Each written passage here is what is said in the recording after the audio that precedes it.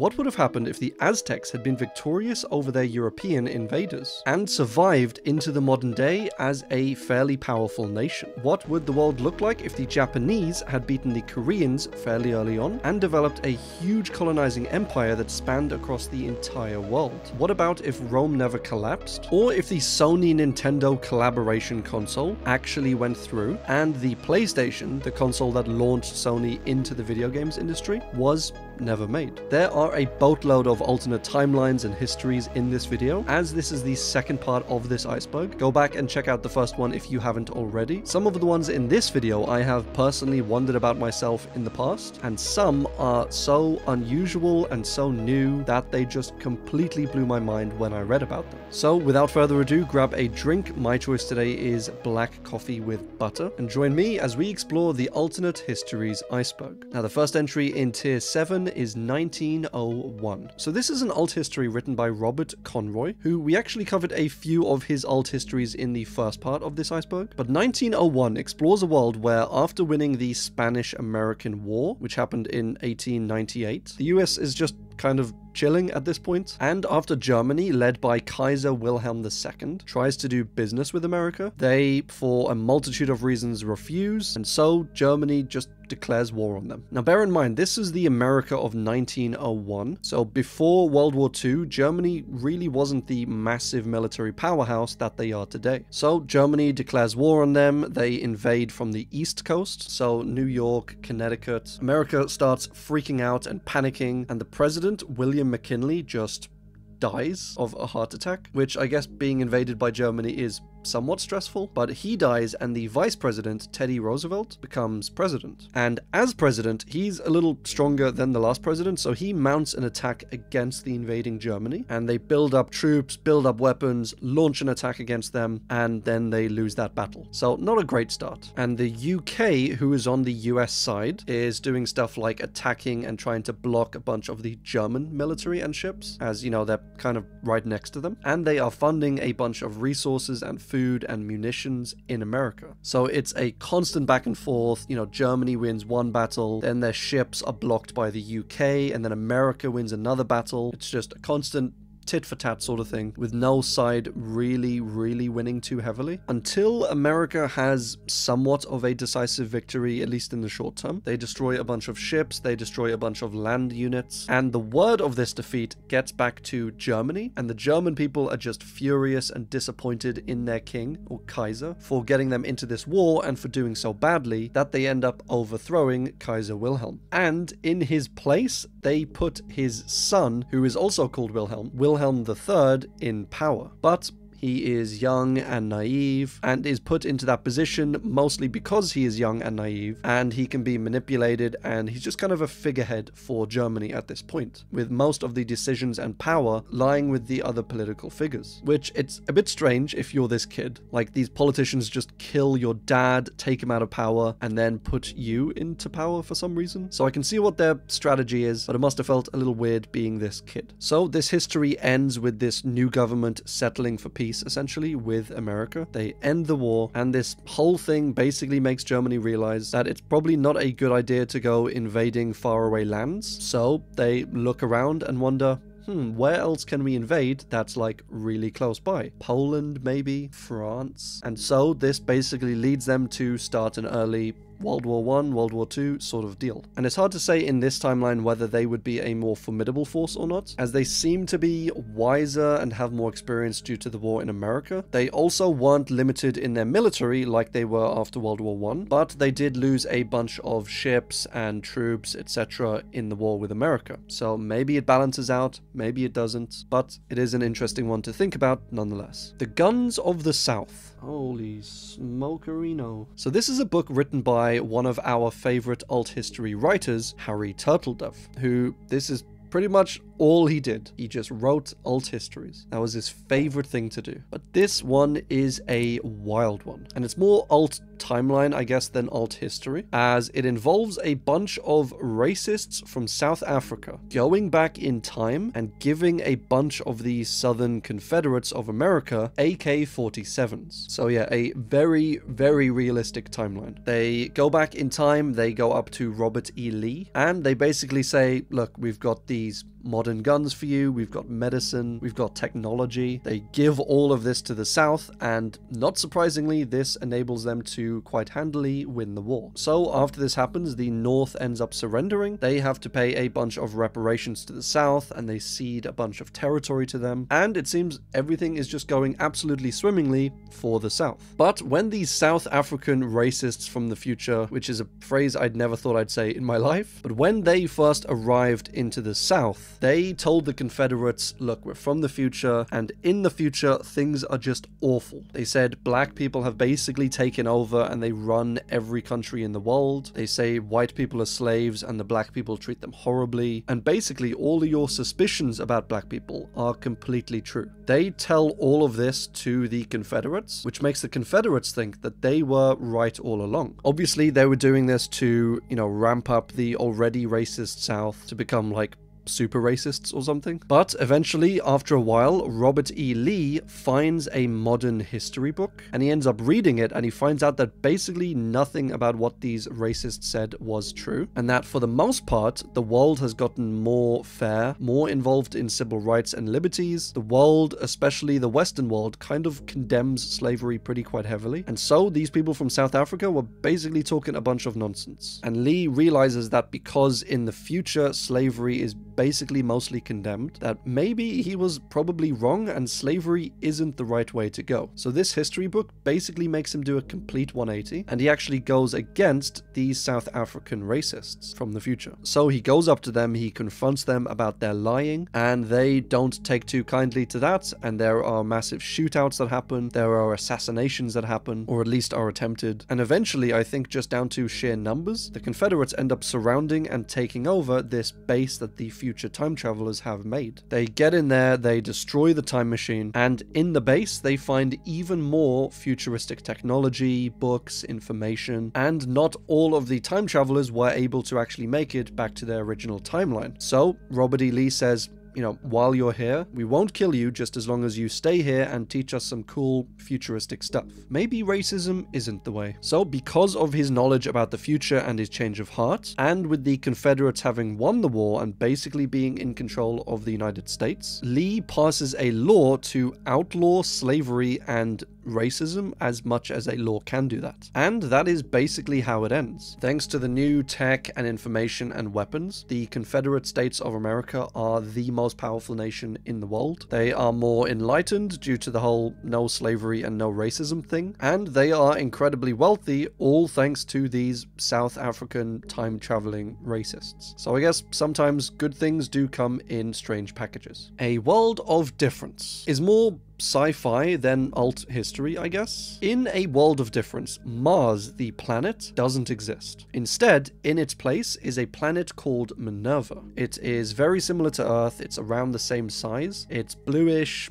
greenish, and it was basically discovered around the same time as Mars by the same guy, so not much of the history has changed, just the physical properties of this planet. But the major bombshell in this story happens in the 1970s, when life is actually discovered on Minerva. A space probe is launched from Earth up to Minerva, and they capture a picture of a Minerva alien with a tool in its hand. And these aliens are incredibly freaky looking. Not freaky like... Anyway, this is the first evidence of intelligent life found anywhere on the universe other than Earth. So this is kind of a big deal. And did I mention they were kind of freaky looking? So we as humans look pretty normal. We got 2 arms, 2 legs, 2 eyes, 2 hearts, 2 stomachs, 1 for regular food and 1 for dessert. But these guys and gals have 6 of everything, and it is spaced equally all around their bodies. So they're like this candle here with eyes sticking out in every single direction, arms and legs in all directions, and so you can never really sneak up on them, as their eyes are just looking everywhere all the time. Technology-wise, they are very, very basic, like at Stone Age level, but government-wise, they seem to be around the medieval period. So somewhat advanced in government, but technologically, they have no idea what they're doing. So as soon as this life is discovered up on Minerva, there is obviously a massive space race between a bunch of these superpowers on Earth to get up there, discover more stuff, set up space bases, and when they get there, they discover more and more stuff about the Minervans, one of them being the strange way in which they give birth. So as I said, they have 6 of everything, and this includes 6 wombs, and every time a Minervan gets pregnant, they give birth to 5 females and 1 male in their, 6 different wombs. And I don't even want to think about how they procreate. Like, if they've got 6 of everything, would it be like how does that work? But when they give birth to these 6 children, it is a 100% guaranteed death sentence for the mother. So some of the humans up on Minerva are trying to solve this problem for them, trying to figure out a way to allow Minervan mothers to give birth without dying all the time. And some of them are trying to take Minerva's resources, trying to study them for their own purposes, which I think is quite realistic when it comes to humans. We are both the best and worst species at the same time. But yeah, as I said, more sci-fi probably than alt history. But if you do like sci-fi, it is a fantastic read. The Neanderthal Parallax. So this explores a, again, somewhat sci-fi-ish world where scientists in Ontario are performing an experiment, and then out of nowhere, Neanderthals, or Neanderthal. So a mysterious man appears to them, and they don't know where he's come from. He starts talking to them, and after a while, they come to the conclusion that this mysterious man is a Neanderthal, which is pretty strange, and they wonder how that's even possible. But they figure out that this Neanderthal is from an alternate reality, or an alternate dimension, alternate timeline, where Neanderthals developed as the dominant human species, instead of Homo sapiens or us. They learned that this Neanderthal is a quantum physicist in his reality, which is pretty convenient, and he arrived into our reality after an experiment in his reality went wrong. And the 2 realities, I'll just call them humans for now, us, the human reality and the Neanderthal reality, they end up actually forming a bridge or gateway between themselves. So we're able to go over into their reality and see what it's like to live as a Neanderthal in the Neanderthal society. Now, this story and timeline has a ton of detail in, so I won't go into all of the detail on it, but I'll just do a little quick speed run of it, covering what I see as the most important parts of the story. So in their culture, the Neanderthals are still hunter-gatherers, and they haven't developed agriculture, they haven't developed farms, and this means they've overall explored less of the Earth than we have, but they do have a more healthy connection with the Earth, and with nature, and with animals, and with plants, as they haven't, been mass destroying forests, setting up farms, setting up cattle places. It's just all very, hippie-ish, grab some mushrooms, grab a berry, kill a rabbit, which is pretty sad, but necessary. But because they lack agriculture, they've also got a much smaller population worldwide, racking in at around 200 million compared to our 8 billion. And they are basically as technologically advanced as we are in terms of quantum physics, quantum science, technologies, helicopters, airplanes, but a major divergence is how they set up generations and society and breeding. So it's a little strange and hard to explain, but they basically set it up so that you can only give birth every 10 years, and it's the same 10 years for everyone. Every 10 years, a bunch of people in society gather, they agree they're gonna meet up, do the stuff, and all be pregnant at like roughly the same time. And so when that whole generation gives birth, they'll all be born in the same year, and so will all be at the same age. Then 10 years later,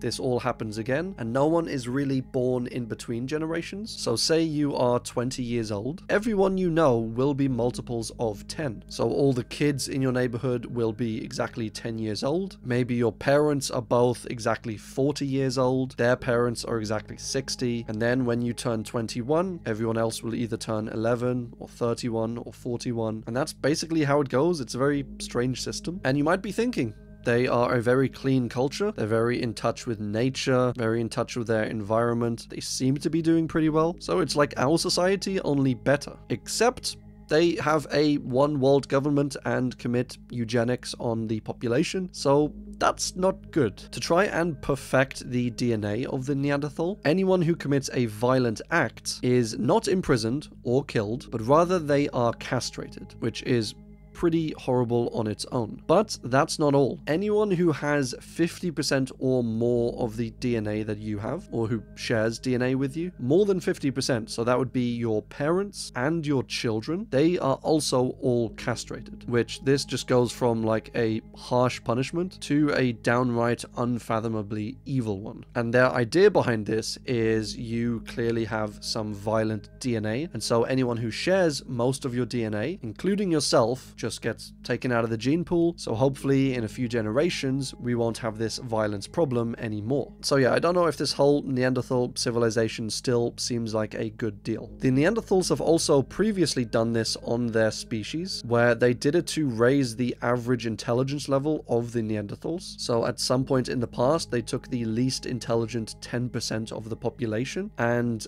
castrated them, removing their genes from the gene pool, and this apparently had a positive effect on the intelligence of the generations going forward, which, yeah, you make the Neanderthals more intelligent, but like at what cost? As well as having a one world government, they also have chips in everyone's arms monitoring what they do all the time, where they go, which is fun. And also there is a lot more domestic violence than is probably reported, as because of the system, a lot of wives don't want to report the domestic abuse that they're suffering, as this would end up with their own kids being castrated. So yeah, a very messed up system. They've domesticated wolves, like full-size wolves, which, I mean, yeah, that is pretty cool. And their monetary system seems to be some form of communism that actually works, in that people are kind of given what they're needed, and in this reality everyone isn't, you know, starving to death. Their medicine is actually pretty advanced, and it's a pretty cool part of this story, where if you're getting a surgery on your arm, they don't do what we would do, you know, either put the person to sleep or to numb that local area to work on it, but instead they use advanced robotics to just block the neural receptors in our brains, so that we can't feel pain in this area. So it's all super advanced, it's super reversible, it's super casual, and they don't need to numb the area or anything like that. Just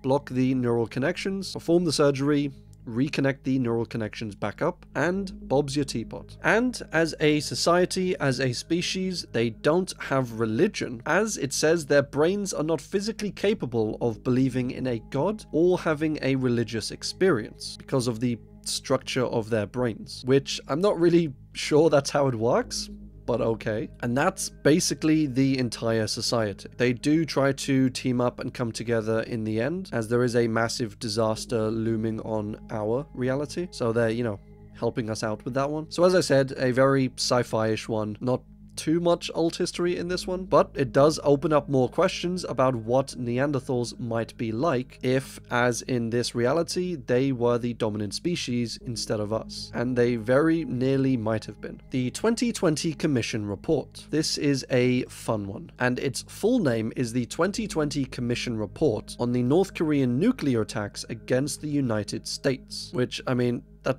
basically just tells you the entire story. So in this timeline, North Korea nukes America in 2020, and this book is written in the style of a government report written in 2023 about the events in 2020. Basically, North Korea mistakes a civilian plane for a stealth United States one, and so they end up shooting down this civilian plane, and because they shoot down the plane, this leads South Korea to retaliate against them, because, you know, it's a civilian plane, and South Korea ends up firing missiles at North Korea. North Korea reads some completely unrelated tweets from Donald Trump, which they misinterpret as being tweets directed at North Korea. And so they read these as, oh, Trump is threatening us, Trump is going to launch a nuclear attack. And so North Korea launches a bunch of preemptive attacks on America in Florida, Virginia, Hawaii, as well as a few other places. And it ends with the US and South Korea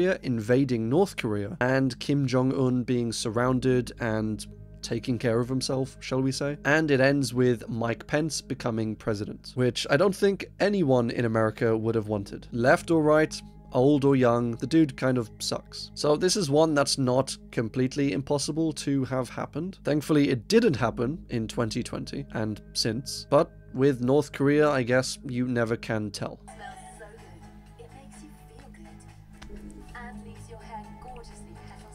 Does it now? Wow. Jour J is a really cool series of French comics that kind of remind me of something like the What If series from Marvel, where instead of just one alt history, each individual comic goes through a different what if, basically. And there are a lot of issues. It's up to 47 at the moment, I believe. And it's still an ongoing series with editions coming out all the time. So for sure, go and check it out. You need to speak French, obviously, to read or understand it. But if you speak French, you're in luck. And if you don't speak French, this is a sign to start. And that leads us to the sponsor of this video. I'm just kidding. That would be a pretty cool segue though. But if you do happen to speak French or learn French, you have a pretty cool little series on your hands. Some of these stories include, and I'm going to absolutely butcher some of these French names, so if you speak French, just mute me for a few minutes. But we have Les Russes sur la Lune, or Russians on the Moon, which is a alt timeline of what if Russia won the space race. We have Apocalypse sur le Texas, or Apocalypse over Texas, where the Cuban Missile Crisis actually causes a nuclear war between America and Russia, which results in further fighting around Texas and eventually, you know, an apocalypse. Colomb Pasha, or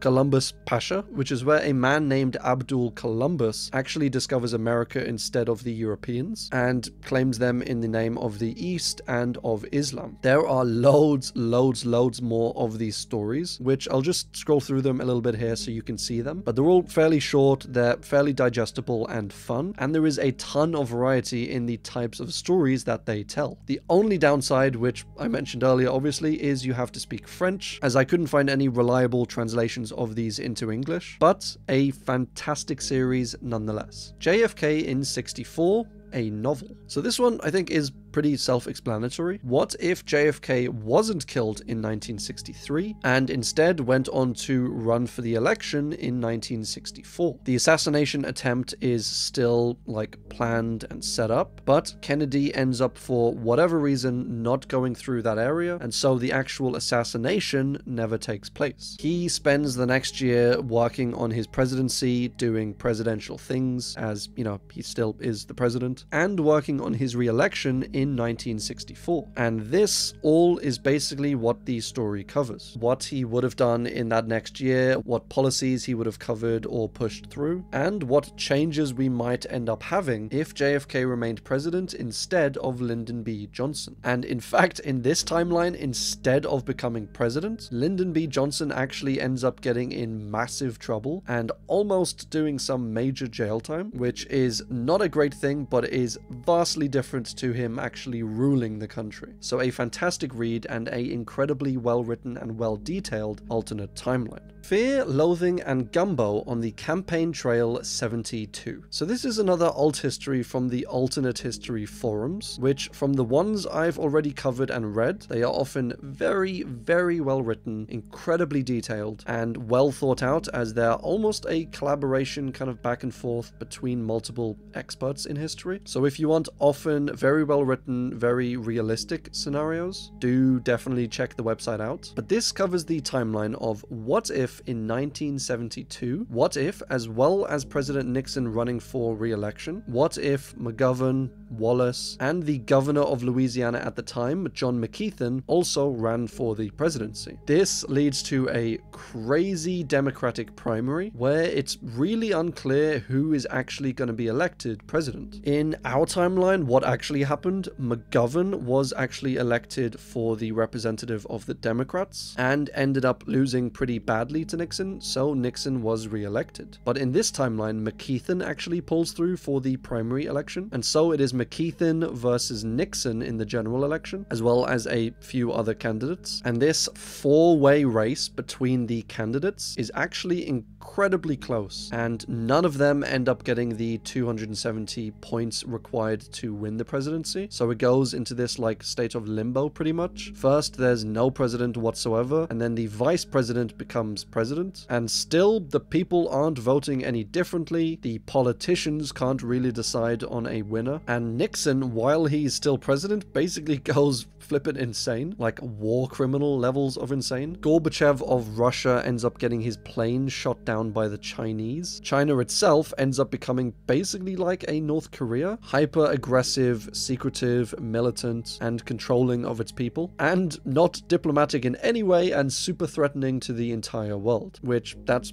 not good. As I said, the vice president Spiro Agnew ends up becoming president, and he is basically, you know, the sitting president while this is all getting sorted out, but it's going on and on and on, and it seems like he might just become full president for the whole term, and nobody likes this, not even Nixon. There is a ton of drama, more so than is necessary, in Vietnam, in China, and Agnew is doing just an awful job as president. And so, as much as it pains him, this leads to Nixon actually ceding the race, resulting in McKeithen actually being declared president of the United States. Agnew is stripped of his presidential powers, everyone lets out a sigh of relief, and then McKeithen dies in a plane crash, which is not suspicious whatsoever. Then there are further political fights and debates about who should be president now. Nixon ceded the race. McKeithen died in a plane crash. Agnew is only sitting president, so Wallace claims that he should be made president, despite getting a absolutely tiny amount of the votes. It is, I'll admit, an insanely well-written and well-detailed account of what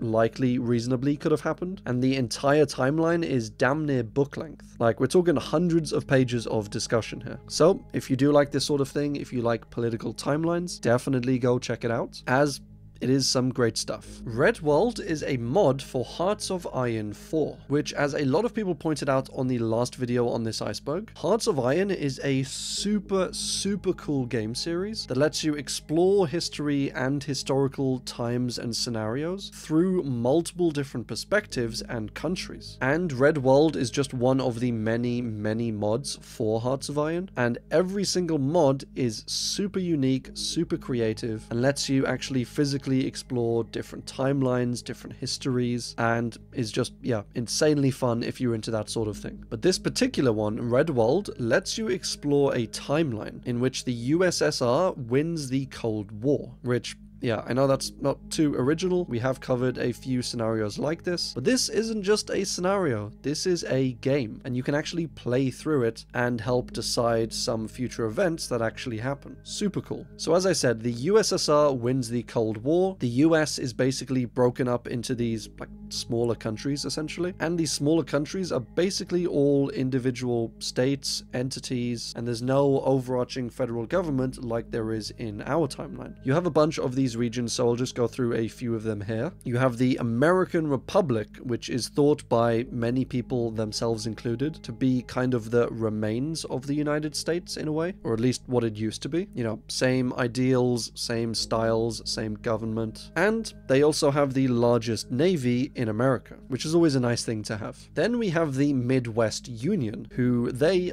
also kind of claim to be the original America, but nobody really except themselves agrees on this. They are a bunch of former US states in the Midwest, obviously, that aren't really that rich or that strong, but they do exist. There is the American People's Commonwealth, which is a socialist nation led by Noam Chomsky, which is interesting. There's the Federation of Illinois, which basically consists of Illinois and Missouri. Texas, which finally got its own independence. It is run by a man named Rick Perry and the very nationalistic One Republic Party. And it is quite strong, but it has been slowly losing territory to Mexico and to the American Republic. So the One Republic Party is, you know, intent on making Texas stronger and in holding their ground, not ceding any more territory, and perhaps, if they're strong enough, taking some of it back.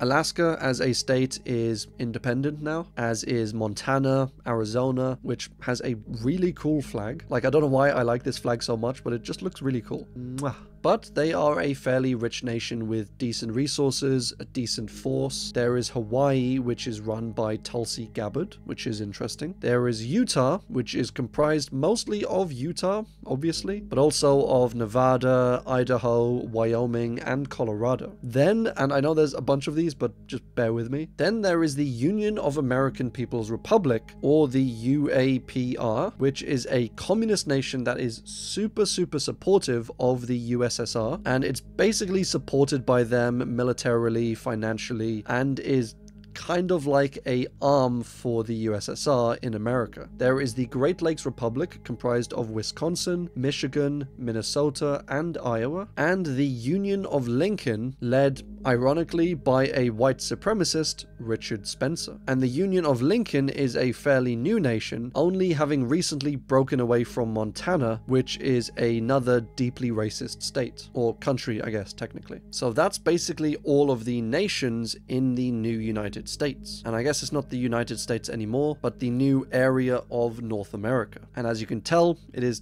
completely broken up. There are a bunch of obviously standalone states, there are a bunch of unions, and the main big player in this whole timeline is obviously the USSR. They are basically the world's superpower due to a change of events during the Cuban Missile Crisis. But the question is, how long can they hold on to that power? This, for me, was a fantastic, fascinating deep dive and read, and it must just be amazing actually playing this game, or at least this mod. I am seriously considering picking it up for myself, as to play through a few of these would, I think, be super interesting. And especially because this is not just a story, it's like an interactive game where you can affect the actual outcome of it and play from multiple different sides. It's probably like 10 or 20 different stories in the same universe. So super cool timeline, especially and maybe even mostly because of all of these different very cool flags. And I have no idea how to pronounce this one, so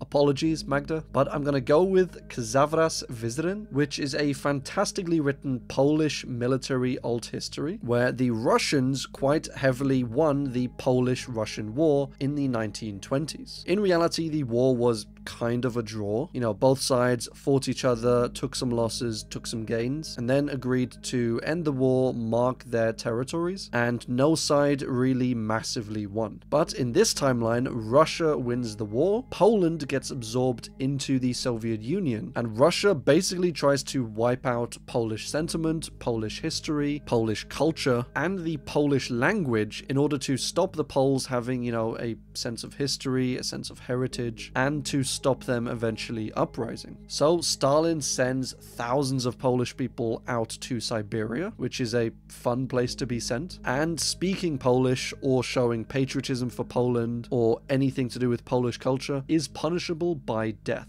The Soviets continue to grow in power over the years, and they eventually make more of a land grab onto Europe, and in 1944 this results in a massive nuclear war. What basically happens is the USSR keeps pushing further and further into Europe, and the Allies drop 3 nukes in Leningrad, Warsaw, and Kiev, essentially pushing the Soviets back and basically ending the war. And this area between the 3 nukes becomes known as the Atomic Triangle. And it is just completely wiped out, filled with radiation and stuff like mutated plants and mutated people for years to come. After the nukes were dropped, the war kind of ended. Millions ended up dying from it, but nothing really much major changed until the 1980s. And this is when the titular character Xavras Wyzryn, again, I'm terribly sorry, Xavras Wyzryn. Anyway, that dude rallies a fighting force in Poland against the Soviets, and he starts somewhat of a massive rebellion. He is tactical, he is strategic, he is charismatic, and he's Polish, a true revolutionary, and almost a legendary character in Poland at the time. And all throughout Europe, all throughout the, especially eastern part of Europe. The tales of his rebellion starts to spread, and this inspires more and more countries to fight back against the Soviets. Hungary, the Balkans, Czechoslovakia, and Ukraine, just to name a few, are some of the countries that form open rebellions against the Soviet Union, and this whole region of Eastern Europe basically just becomes a giant war zone, and in this war zone is part of the Atomic Triangle. This takes place in 1996. This entire middle area is, just like I said, this no man's land, anything goes war zone sort of place with no clear direction or order. There's just like rockets and bombs flying everywhere. Everyone's kind of fighting an unknown enemy, or they know they're fighting the Soviet Union, but it's kind of hard to tell with all the crazy chaos going on. The Soviets are just shooting people left and right, trying to quell all of the rebellions and to take back the land that they are slowly losing. And due to all this chaos that the Soviet Union and Russia is now going through, the Chinese see this as a perfect opportunity to attack them. And so it is just absolute madness. All round, it's a pretty interesting alt history, I'd say. As I said, it's kind of centered around this almost legendary figure, and it is based off a single point in history changing slightly, which is personally my preference for alt histories, being the Russian-Polish War going just slightly differently. A Connecticut Yankee in King Arthur's court. So this one is an absolute classic. And I say classic because it was written like 130 years ago in 1889. So yeah, a very old story. It was written by Mark Twain and describes the story of this engineer from Connecticut who gets knocked out for a few reasons and ends up waking up underneath an oak tree with no idea where he is or how he got there. And soon enough, a knight, Sir Kay, finds him, challenges him to a fight, ends up winning and captures the engineer called Hank and takes him back to Camelot Castle. So yeah, as you can probably already tell, this is going to be a wild one. So Hank somehow traveled from the 1800s to the 500s, or 528 to be exact, and traveled from Connecticut, where he was, to King Arthur's land, basically England. So when the knight takes him to Camelot Castle, King Arthur is not too impressed with him. Merlin, the famous wizard, isn't too impressed with Hank either. He's a little jealous of him. He thinks, I think secretly, that he's more intelligent than he is, that he's more mysterious than he is, perhaps. And so Merlin is actually a driving force in getting Hank sentenced to death. But Hank remembers, I guess, from his time in school or something, that on this year, 528, there was actually a solar eclipse in England. And he says to them, as he's being prepared to be sentenced to death, that if you don't let me go, I will block out the sun for all eternity. And of course, they don't really take him seriously until the sun starts to be blocked out. And then they are just wholly convinced that he's a powerful sorcerer, and they agree to let him go and actually make him one of the most powerful people in the realm. Classic ancient mentality. He then goes on to perform more and more tricks using his skills as an engineer and, you know, the knowledge he's acquired over the years in the future to make these more simple people believe he is an incredibly powerful sorcerer. And partly to get back at Merlin for, you know, basically sentencing him to death, he makes a lightning rod and puts it at the top of Merlin's castle, and then makes a cable that goes all the way down to the bottom with some explosives that he's set. And he does this all in secret. He doesn't really tell anyone. And then when the weather starts to get rainy, stormy, lightning-y, he makes a threat to Merlin and says that he will call down magic from the heavens to destroy Merlin's tower, and that if Merlin is really a powerful sorcerer, he should be able to use his magic to stop it. And of course, when lightning strikes, it hits the tower, it follows down the wires to the bottom, and the entire tower just explodes. This, of course, is a bit of revenge on Merlin, as well as kind of pointing out to everyone that Merlin is somewhat of a fraud, or at least a less powerful sorcerer than Hank is. And then, because he is basically second in command in the nation, next to King Arthur, he starts enacting these mass changes of the entire nation. He sets up these secret schools that teach like modern mathematics, modern engineering, stuff like reading and writing, which I think is taken for granted in our world. And he sets up factories to produce modern weapons, guns, mines, and stuff like transportation, bicycles, etc. He then goes on an epic adventure to rescue some princesses, and the princesses turn out to be pigs. Don't ask me why. And throughout the story, he's just constantly debunking people and proving people wrong, and also further cementing in people's minds that he is a powerful sorcerer with his knowledge and with his tech. He also goes on a little adventure with King Arthur himself, and they go through some massive hardships. They pose as peasants, they get captured into slavery, and when they are eventually rescued, this reveals to King Arthur that slavery is kind of a horrible thing, being poor is kind of a horrible thing, and so this flicks a little switch in King Arthur's mind and kind of pushes him to make everything a little more fair in the nation and to outlaw slavery, which is a fantastic realization, I'd say, especially for that time in history. And this is basically where things start to take a turn for the worst for Hank. So one of the knights, Sir Sagramore, gets a little jealous, I guess, and he challenges Hank to a fight. Hank accepts the fight and ends up actually beating Sir Sagramore using a lasso, which I guess they didn't have back then. And he then goes on to fight and defeat 7 more knights using this same weapon and method. So later on, Merlin steals Hank's lasso, and with his lasso gone, Sir Sagramore challenges him again to a fight. And so obviously with his lasso gone, he's gonna lose this fight until he pulls out a freaking revolver and just shoots Sir Sagramore dead. He then fights a bunch of the other knights all at once straight afterwards and ends up shooting and killing 9 more knights. And after this, nobody really wants to fight him anymore, which, I mean, surprise, surprise. So Hank solidifies some of his power, and a few years later, under this ploy from the church, who basically wants to get rid of Hank because they think he's too powerful, they send 30,000 knights after Hank to try and kill him, which is a lot of knights for one man, but he is Hank. So he takes himself and 52 other students that he has. Like, a lot of them are teenagers. They're not really soldiers. They're more, you know, learned people that are skilled with the weapons and tools that he's been building. And so he bunkers down with all of these people into Merlin's cave, and he basically sets up base down here. He booby traps the whole outside with electric wire and with landmines, and they set up these Gatling guns pointing at the entrances. So when the knights come with their armor and horses and swords and stuff, they are just completely wiped out by the mines and the freaking Gatling guns. Like, it's not even close. They stand basically no chance, and almost all of the 30,000 knights are just killed. But Hank and his students are now trapped in Merlin's cave with 30,000 slowly rotting knight corpses outside, and obviously 30,000 bodies all collapsed in and around the caves. Like, there's no way you are getting out of that anytime soon. And slowly these bodies start to decay, start to rot, disease spreads around the whole area, and all of the people in the cave slowly start to get ill and die. Hank does, after the battle, go out and try to help some of these knights, you know, from their wounds. But the first one he approaches, the first one, takes his knife and just stabs Hank, which is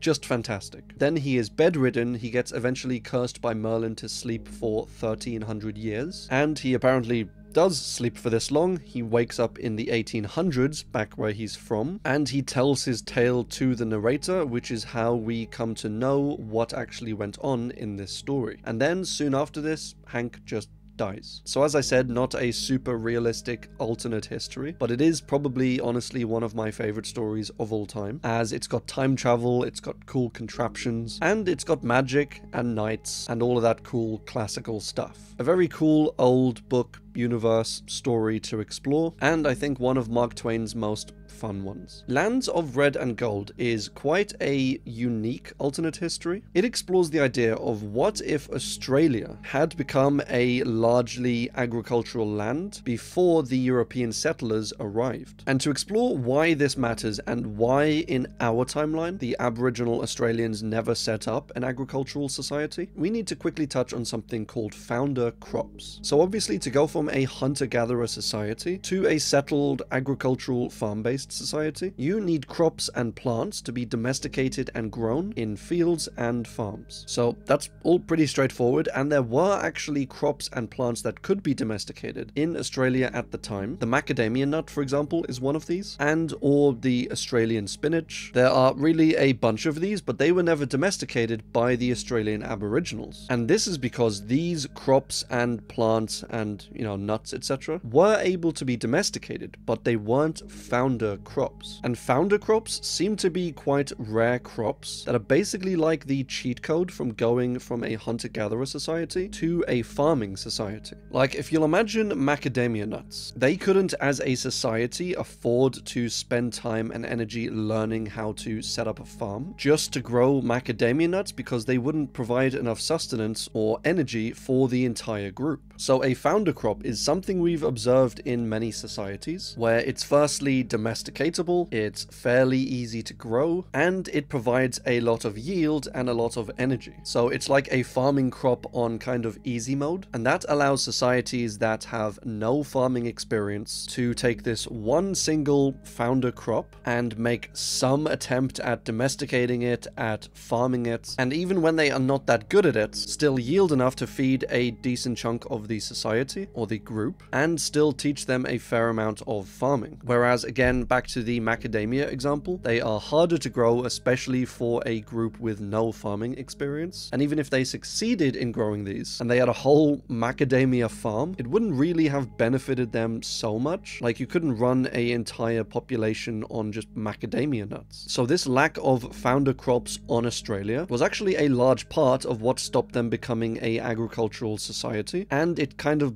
bottlenecked them as a people. So that's a little farming lesson for you. But Lands of Red and Gold explores a world where Australia actually does have a founder crop, that being the red yam. This leads to it being quite quickly domesticated, to the native Australians setting up an agricultural culture, and to basically the entire island and its people advancing in technology and society faster than they did in our timeline. And so the Aboriginals weren't as easily pushed around by the invading Europeans, and they were able to, put up more of a fight. When the Europeans arrive in the 1800s, they are somewhat impressed by the society as a whole, and they've set up areas, towns, farms, and have even started working with stuff like metal in certain areas. There is mention of this religion that is prevalent in Australia, which it's quite interesting, and it has a bunch of pretty fun gods within it. There is Lightning Man, Water Mother, the Fire Brothers, the Rainbow Serpent, Bark Man, the Green Lady, Eagle,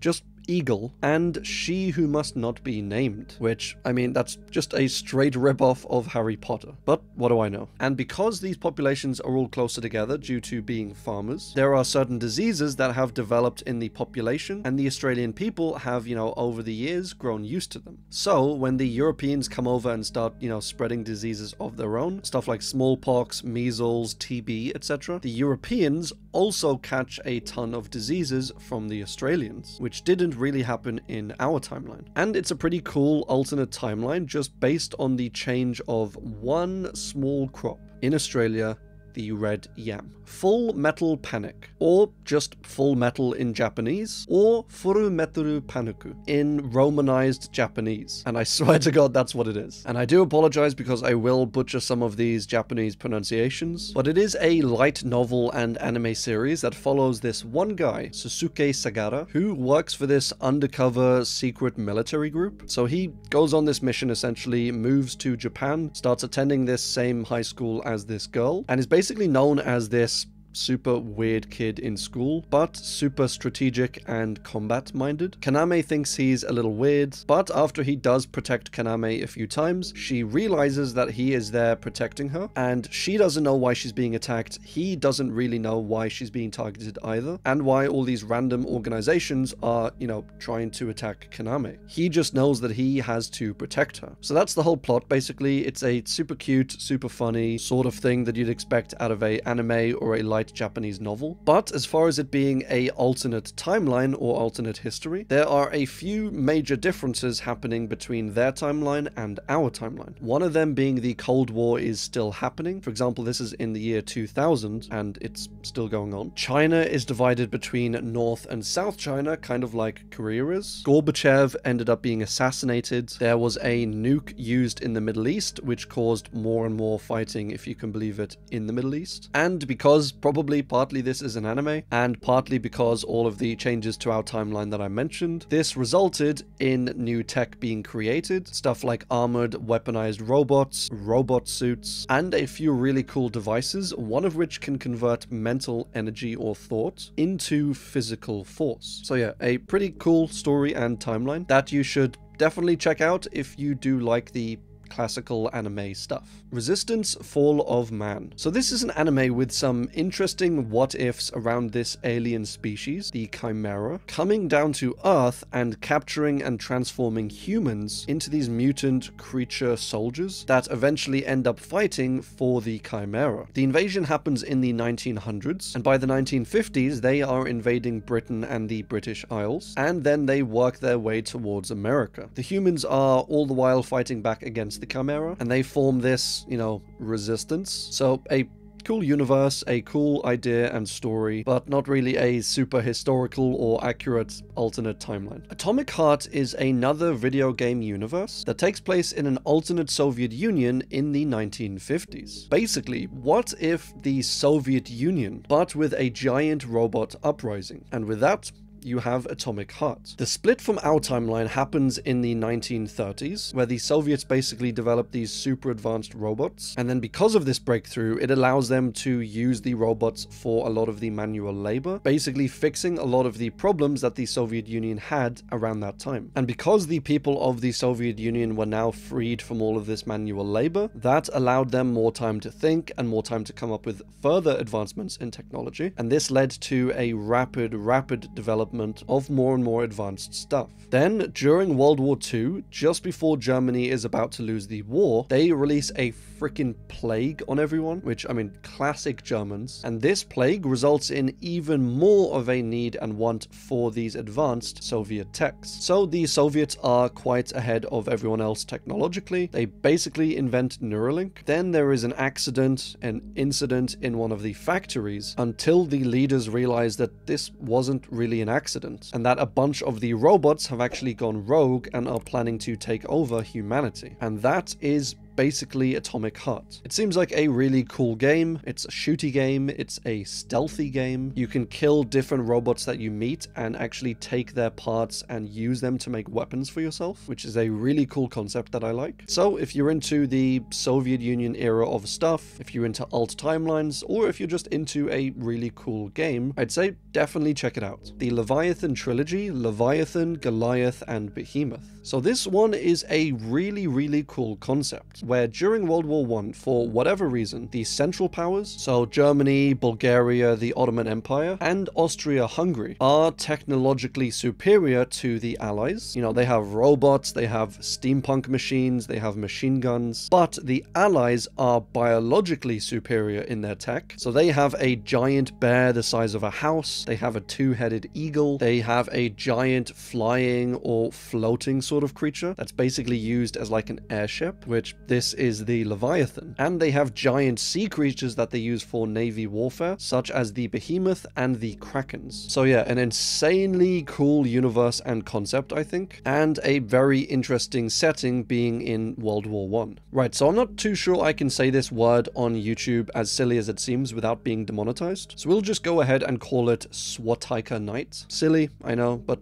what are you gonna do? So this was a story written actually in 1937, which is technically before World War II actually broke out, but it imagines a world in which World War II does actually break out, and the Axis powers win, enacting Hitler's 1,000-year Reich. So this story is set hundreds of years into this Reich, and it's honestly not a pretty sight. It's very reminiscent of 1984, the book, and was actually written around 10 years before 1984 was written, so 1984 might have actually taken some inspiration from this story. It paints a world of this insane dictatorship, of constant brainwashing and rewriting of history. There is just constant propaganda. The Jews have been wiped out, the Christians are oppressed, women are basically completely imprisoned and used almost exclusively for breeding, and Hitler is just completely revered and treated as almost a god, and was said to be a 7-foot long blonde-haired man who was basically perfect perfect in every single way. The main religion is the Hitlerian religion, and there are a bunch of holy sites all throughout Germany where people can go on pilgrimages to practice their Hitlerian faith. So yeah, an insane story, an insane timeline, probably a fairly quite realistic look on what a few hundred years of Hitlerian rule would look like, which I guess that's a word now. And it's interesting to think that this story was written before World War II even broke out. So while writing this story, the author didn't even know about World War II or if or even when it would happen, and he predicted it actually happening, of Hitler winning, and what that would actually look like. So I can only imagine how this alt timeline and story would have been seen like if the Axis powers had actually won World War II, but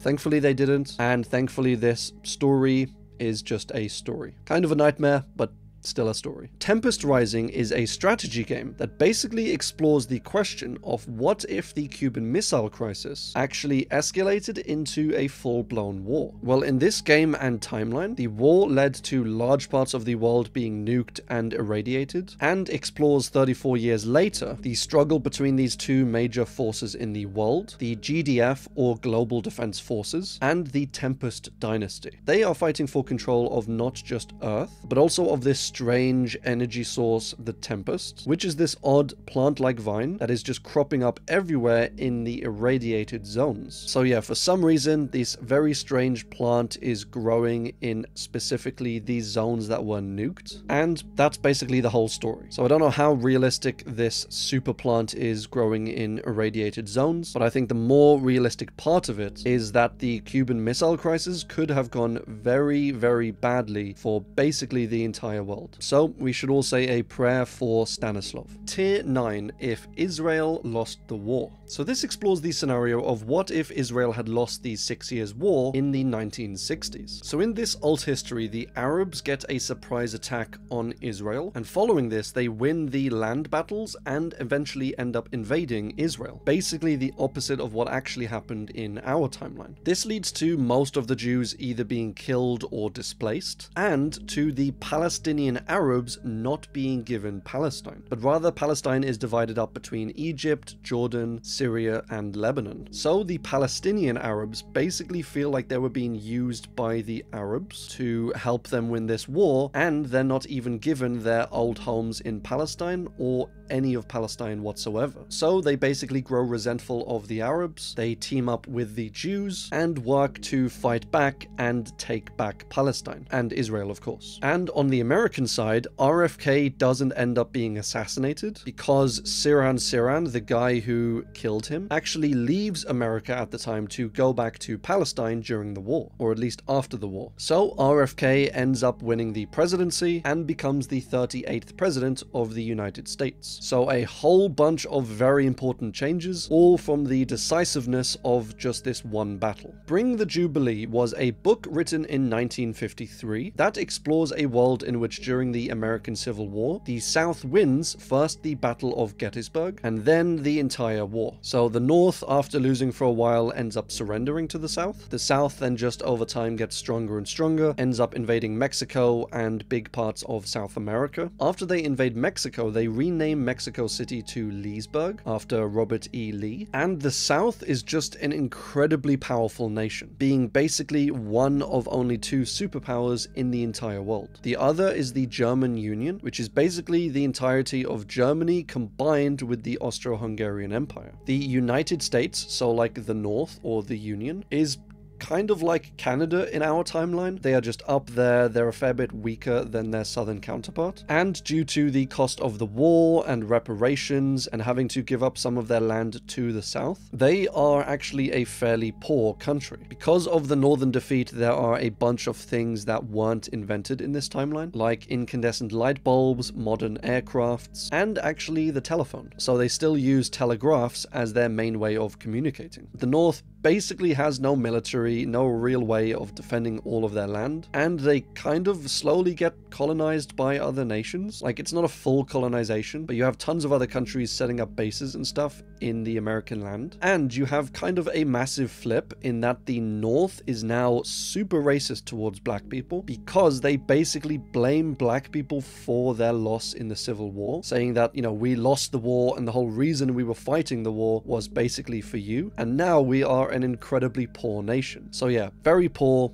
almost no military, kind of a degenerate society, and super racist. So fun times. Then the narrator, who is a historian in this alt timeline, decides to go back in time, like just decides it, I guess. And this was going so well and realistic up to this point. And even the tagline on the cover of this story says a realistic novel, but then they just throw in this random decision-based time travel. But in this alternate timeline, a descendant of a general in the Civil War ends up inventing time travel. So the narrator in the modern time uses this time travel to go back to the war, you know, because he's a historian, he wants to witness the war firsthand, and he accidentally causes like the grandfather paradox, where he causes the death of this specific general, meaning that he never gets to have kids, and his kids never get to have kids, and then many generations later, they never end up inventing time travel, and so the time machine, I guess, is just disappeared, and the historian can never get back to the future. And also, because this general died in the war, that ends up causing the North to actually win, and it's kind of implied that this eventually causes our timeline, you know, one in which the North wins and everything plays out as it has. So he's basically culled the only timeline in which time travel has been invented, and so we're never able to invent time travel and go back and change this in some way. And because he's stuck in the past, he ends up writing this journal, these accounts of himself and what he's thinking and what happened. And the year that this book was released was the same year that this journal in universe was found. So it's also kind of implied that the author of this book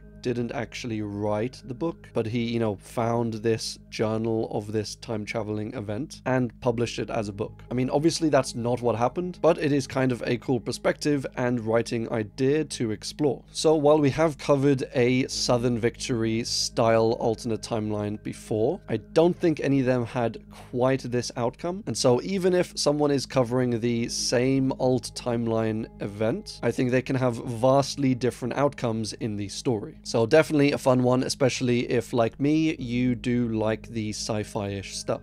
The Gate of Time is a pretty strange one. So during World War II, a Native American pilot, Two Hawks, is in the military and is involved in an air raid in Romania. He gets shot down and he ejects from the plane with his parachute, and as he's floating down, he begins to feel dizzy, he begins to feel strange, and then he lands, he is rescued and harbored by some local people, and then he begins to realize that these people don't really look like Romanians, and they don't speak like Romanians either. In fact, they speak and look a hell of a lot like him, except he's in Romania, so what the hell? Well, it turns out that after he jumped from the airplane, he went through to an alternate timeline, because of course he did. And in this timeline, the entire American continent just doesn't exist. This is a map of the world in this timeline, and as you can see, no America. So since America never existed, the Native Americans never actually went over there through the Bering Strait, and so they instead migrated west into Europe. And hence, that's why he finds these Native American looking people over here in Romania instead of the non-existent America. And I'm not really sure that's how genes or evolution works, but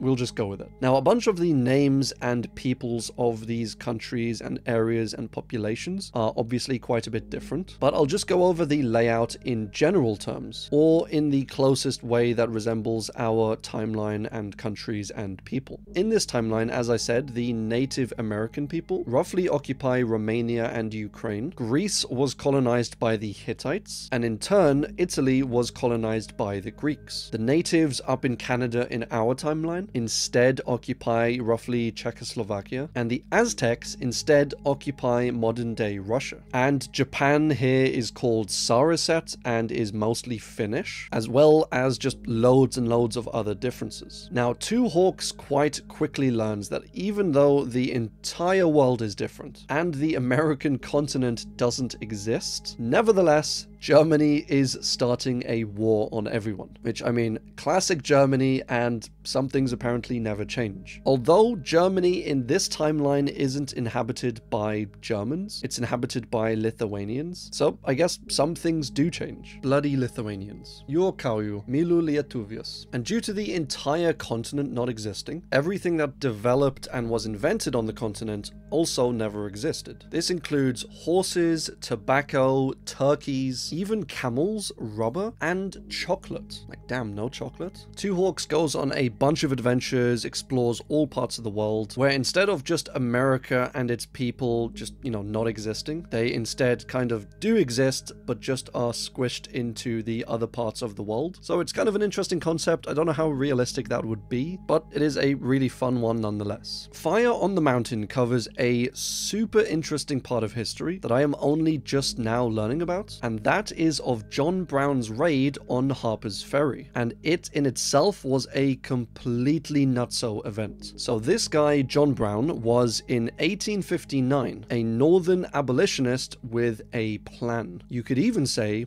with a plot. He was a scheming kind of individual. And this plot, which he actually mostly followed through with, was to rent out a house and some land quite nearby the US Armory, which housed a bunch of the US weaponry arsenal. And this armory was in Harper's Ferry in West Virginia. Now, at the time, it was just Virginia, it wasn't West Virginia. But the plan was to set up a base just a few miles away in this home, in this surrounding land, and secretly come down with a bunch of people, pretend like they were setting up a business of sorts there to do with like drilling or mining, and just slowly bring weapons down from the north, arm a bunch of these individuals, and then in the dead of night all march onto the armory, take it by force, take a bunch of the weapons, and slowly march from farm to farm in all of the southern states, freeing the slaves there, handing them weapons. And so as he went, he would slowly grow his army of, you know,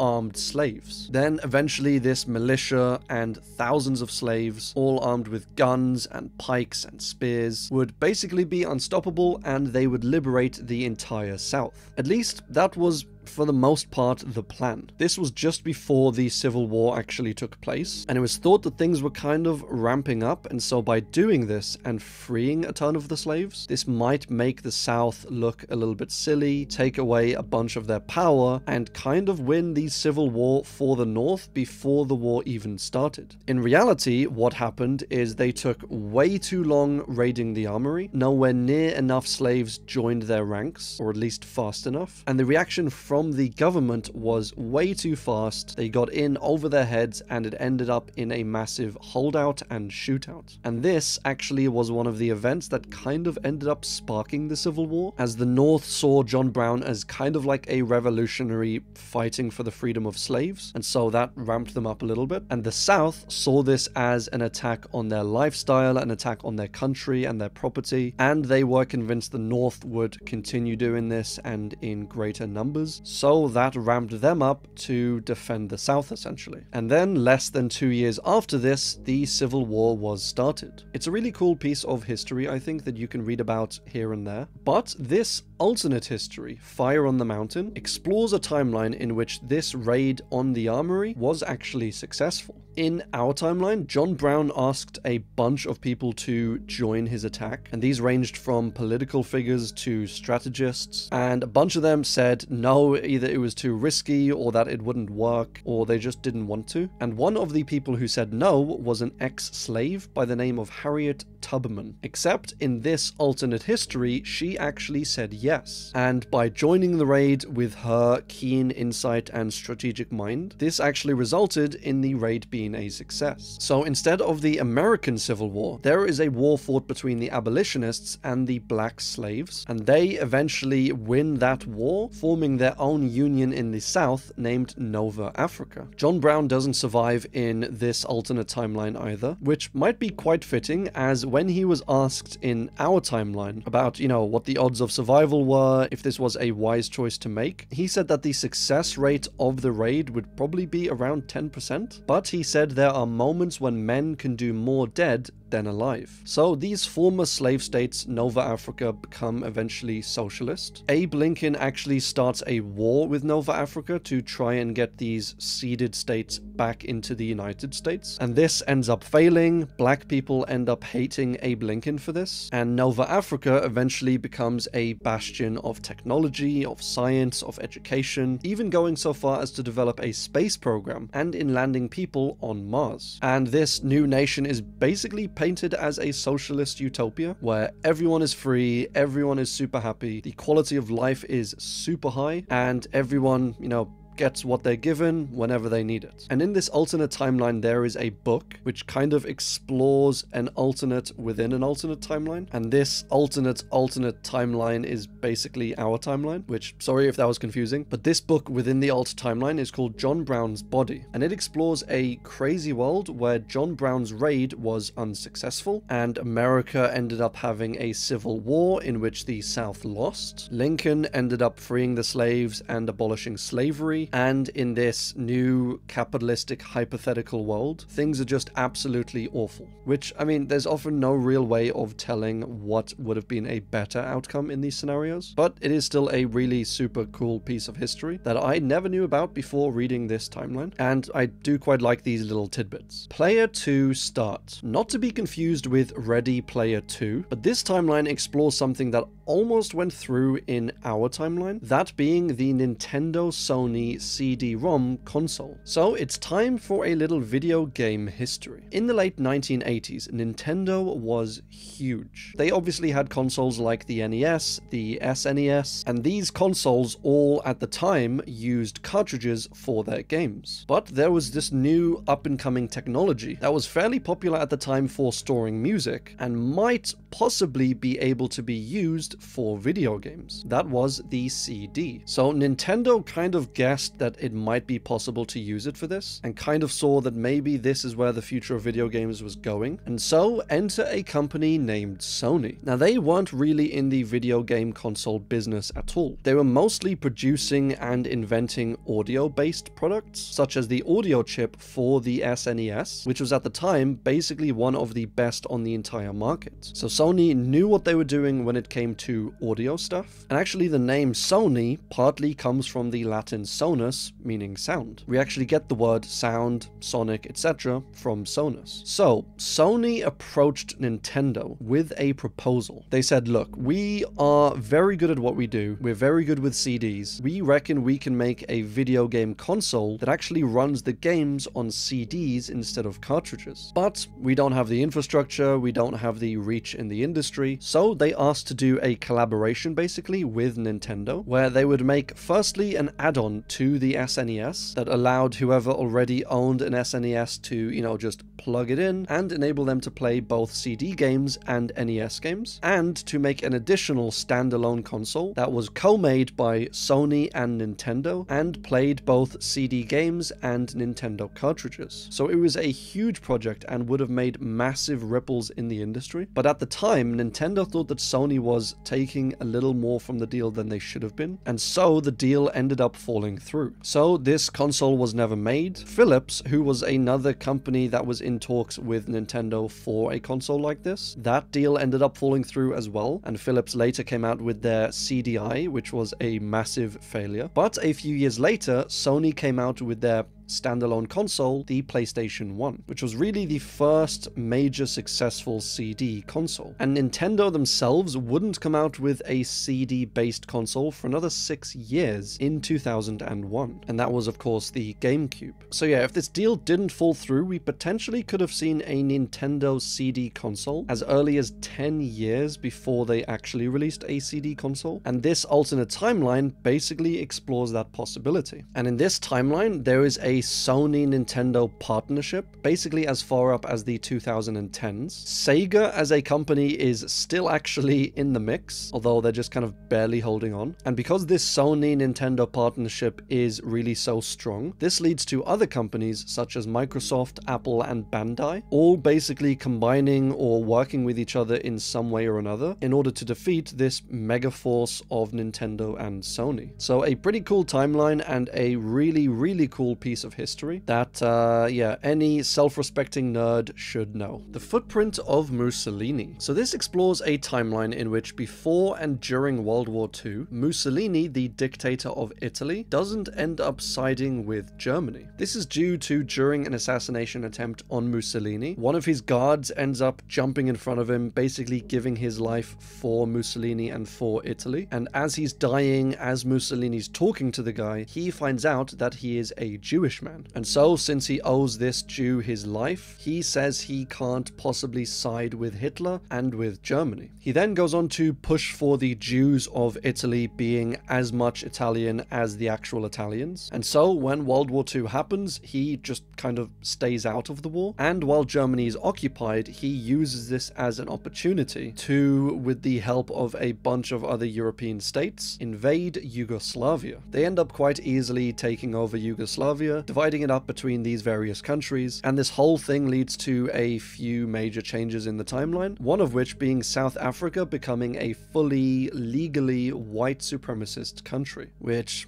yeah, scary stuff. Zhirinovsky's Russian Empire. So Zhirinovsky was, well, he was a freaking nutcase. He was a presidential candidate and politician in Russia in the 1990s, and he just had some insane views and vows and promises for if he got elected. He said that if he gets elected, everyone in the country will get free vodka and free underwear. Okay, maybe he's not so bad after all. But he also hated Jews, preached about the supremacy of the white race. He started throwing rocks at protesters one time, and also promised that if he got elected, he would enact and enforce a police state and start having immediate mass executions. So yeah, maybe the free underwear isn't really worth it. He wanted to kick all Muslims out of the country, all of the Japanese and Chinese out of the east side of Russia, and to basically do away with democracy and install a dictatorship in which the leader of this dictatorship would be chosen by the wisest 5,000 or 6,000 people, which that doesn't seem like it can be corrupted at all. And he also wanted to go back to the imperial flag and national anthem. So yeah, just an extreme guy. And of course, this entry explores a world in which he somehow gets elected to the presidential position and is involved in some brutal events, some genuine war crimes, and eventually there is a coup which arrests Zhirinovsky and removes him from power and has him, you know, charged for some of his war crimes in a court, which, thank God. Much of the early part of this timeline is written in the form of these accounts, mostly, as I said, of the court and trial accounts and, you know, the subsequent sentencing. So not the best leader for Russia, I guess you could say, but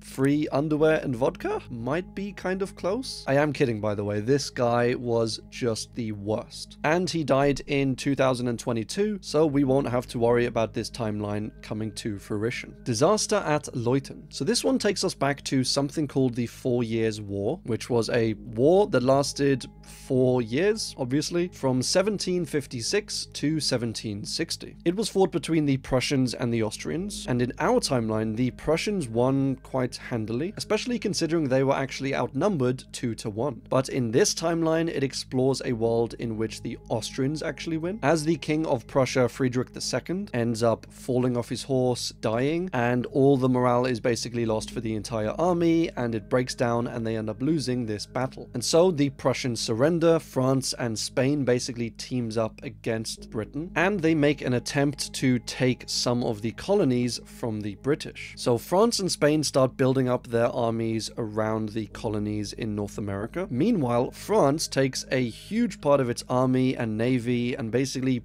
puts it near the border, like near the coastline facing Britain, basically forcing Britain to take a bunch of its soldiers and a bunch of its equipment and ships, etc., from all over the world and bring it back to defend Britain. This obviously leaves a large part of their empire under-defended, and so France ends up maintaining a large part of North America. And since the French never end up selling Louisiana in the Louisiana Purchase, they still own this huge part of the country. There are multiple wars that happen between like Texas and Mexico and Canada in the north and the newly formed California, and the United States of America basically never ends up happening, at least to the extent that it does in our timeline. And the majority of North America is owned by Canada, Louisiana, and California. Oh, and Karl Marx, who is Karl Brandt in this timeline, preaches for German nationalism and patriotism, which is a bit of a strange detail in this timeline. But as you know, I do like timelines like this, where there are some major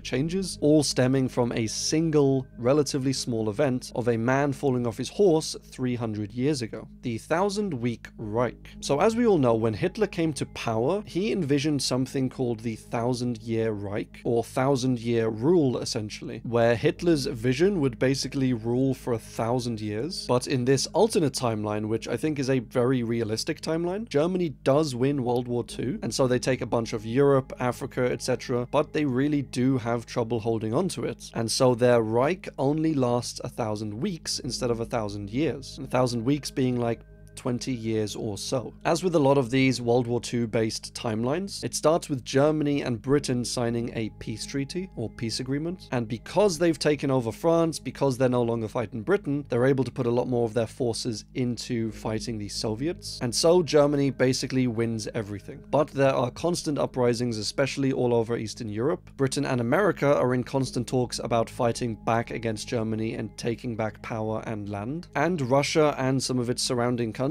are also planning some sort of resurgence. So yeah, once again, they've won, but how long can they hold on to this power? There's also a civil war that ends up happening in Germany between the pro-Goering faction and the pro-Himmler faction. So yeah, I think an interesting timeline, and I like more realistic ones like this, where you'd think if Germany takes on basically the entire world, they might have some trouble holding on to it all, which doesn't always get addressed in timelines like this, but I'm glad it did in this one. Battle Royale was actually one of my favorite films growing up, and it is based in 1997 in Japan, where Japan is this super fascist extreme government, and they go by the name of the Republic of Greater East Asia after winning World War II. This government is kind of like 1984, and they control everything about their society. They control the styles of clothes people wear, the music they listen to, and stuff like listening to pro-Western music is severely punished. And the main driving point, I guess, about this story is that to kind of flex their power and to keep their citizens in line, the government takes 50 classes of high school students, knocks them all out with gas, and takes them to this remote island and forces them to basically kill each other. When they wake up, they are given weapons, they are given supplies, and they have these collars on them that if they don't kill each other, if they don't cooperate in this, etc., the collars will just explode and kill them anyway. So this whole thing sounds a little similar to this other film series that I quite love, and those books are fantastic, by the way, if you haven't read the book version of them. But anyway, all of that happens, they put them onto the island, and the items they give the kids are kind of very random. Like, a bunch of them are weapons, knives, and guns, etc. There are a bunch of defensive ones, or kind of quirky ones, like bulletproof vests, stab-proof vests, or a device that can actually track other students, which is kind of a cool tactical tool, I guess. Or even questionable weapons like boomerangs or forks, which if someone else is getting a machine gun and you're getting a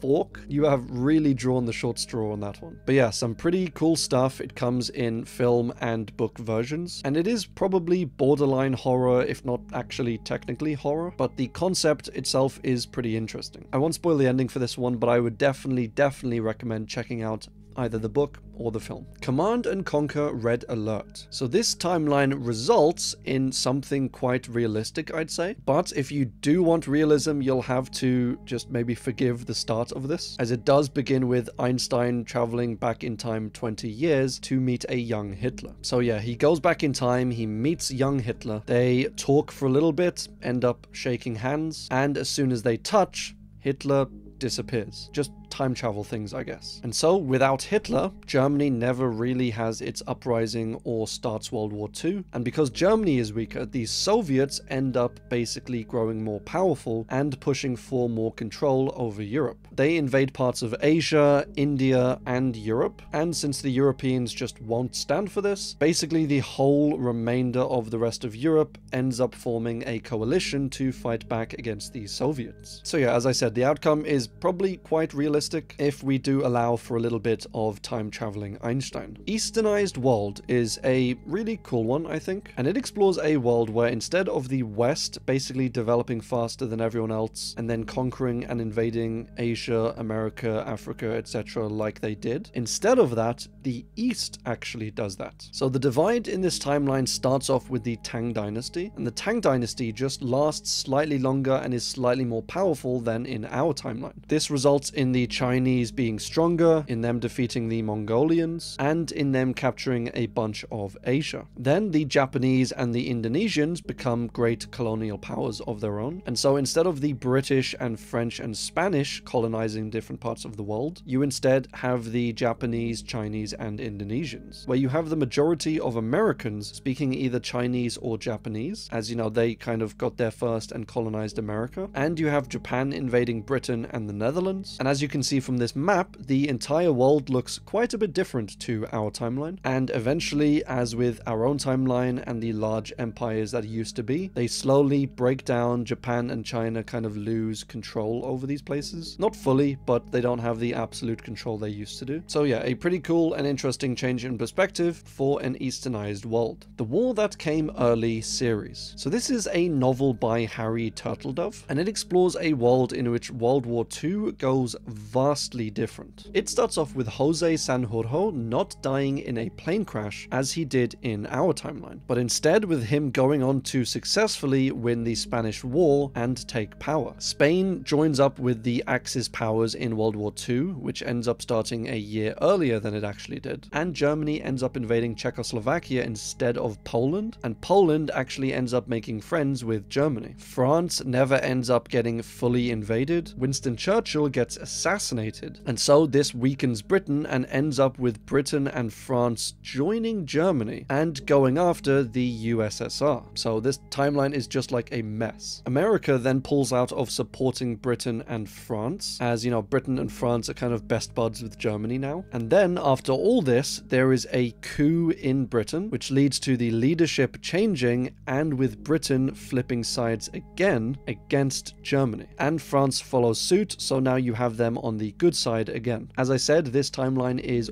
all over the place. So now you have kind of what you had in our timeline, except the US isn't in the war, they haven't yet developed nuclear weapons. Germany is super strong, and it ends basically with Hitler's assassination, and with most of the countries in the war signing a peace treaty. Since Germany was never defeated, they are still allowed a military, quite a strong military, and they're allowed to mostly keep Czechoslovakia. And they also might be the first country to develop nuclear weapons, which is always what you want to hear. So yeah, very scary stuff in this timeline. Tons of flip-flopping, which I'm not sure that would happen in a realistic timeline, although you never can tell with these things. But regardless, it is a fantastic 6-book series, which you can pick up if you're looking for things to do on a rainy day. Code Geass is an anime with a pretty interesting alternate timeline. So to start off with, King Henry VIII actually had a son who became King Henry IX, and this actually results in them losing the Battle of Trafalgar to Napoleon. So after losing to Napoleon, Elizabeth III has to basically give up the British Isles to Napoleon, and she flees to the American colonies and to Canada. And here she forms the Britannian Empire. And so that was all in the past, and in the modern day in this timeline, you have basically 3 superpowers in the world. You have the Britannian Empire, which covers basically the Americas, the Chinese Federation, which is the majority of Asia, and Europa United, which is basically all of Europe and Africa. Britannia develops a bunch of cool new tech, like autonomous armored knights, which just sounds freaking cool, and with it, they successfully invade Japan and strip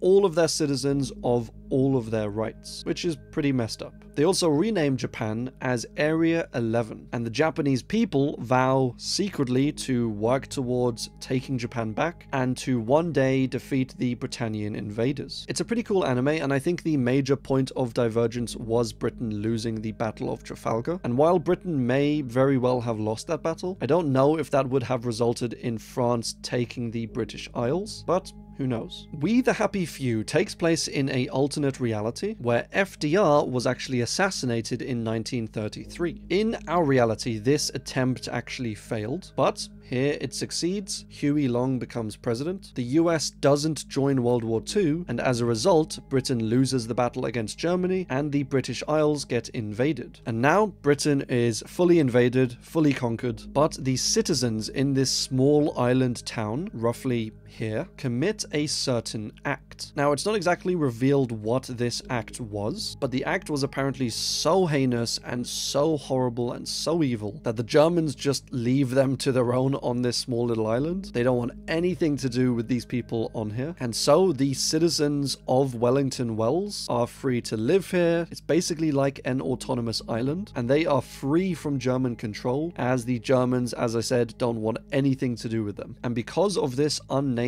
act that they committed, everyone on this island feels this immense sorrow and anguish and guilt. Everyone's just anxious and hateful and depressed. And so they invented this new medicine, shall we say, called joy. And joy makes people absurdly joyful, happy, excited, and content pretty much all the time. It also takes away any and all bad memories, and it, like most medicines, obviously has side effects that include, but are not limited to, evil, devilish hallucinations, loss of appetite, short-term memory loss, and massive addiction. So yeah, not very fun. Over the next 20 years in isolation, Wellington Wells develops a bunch of super cool tech, such as quirky electric laser guns, advanced power systems, advanced security systems, and they use most of this tech to create, ironically, basically a police state on the island, where they monitor all of their citizens, they track them all, and they pump joy into the water supply, and basically force all of their citizens to take it all of the time. And those that don't are...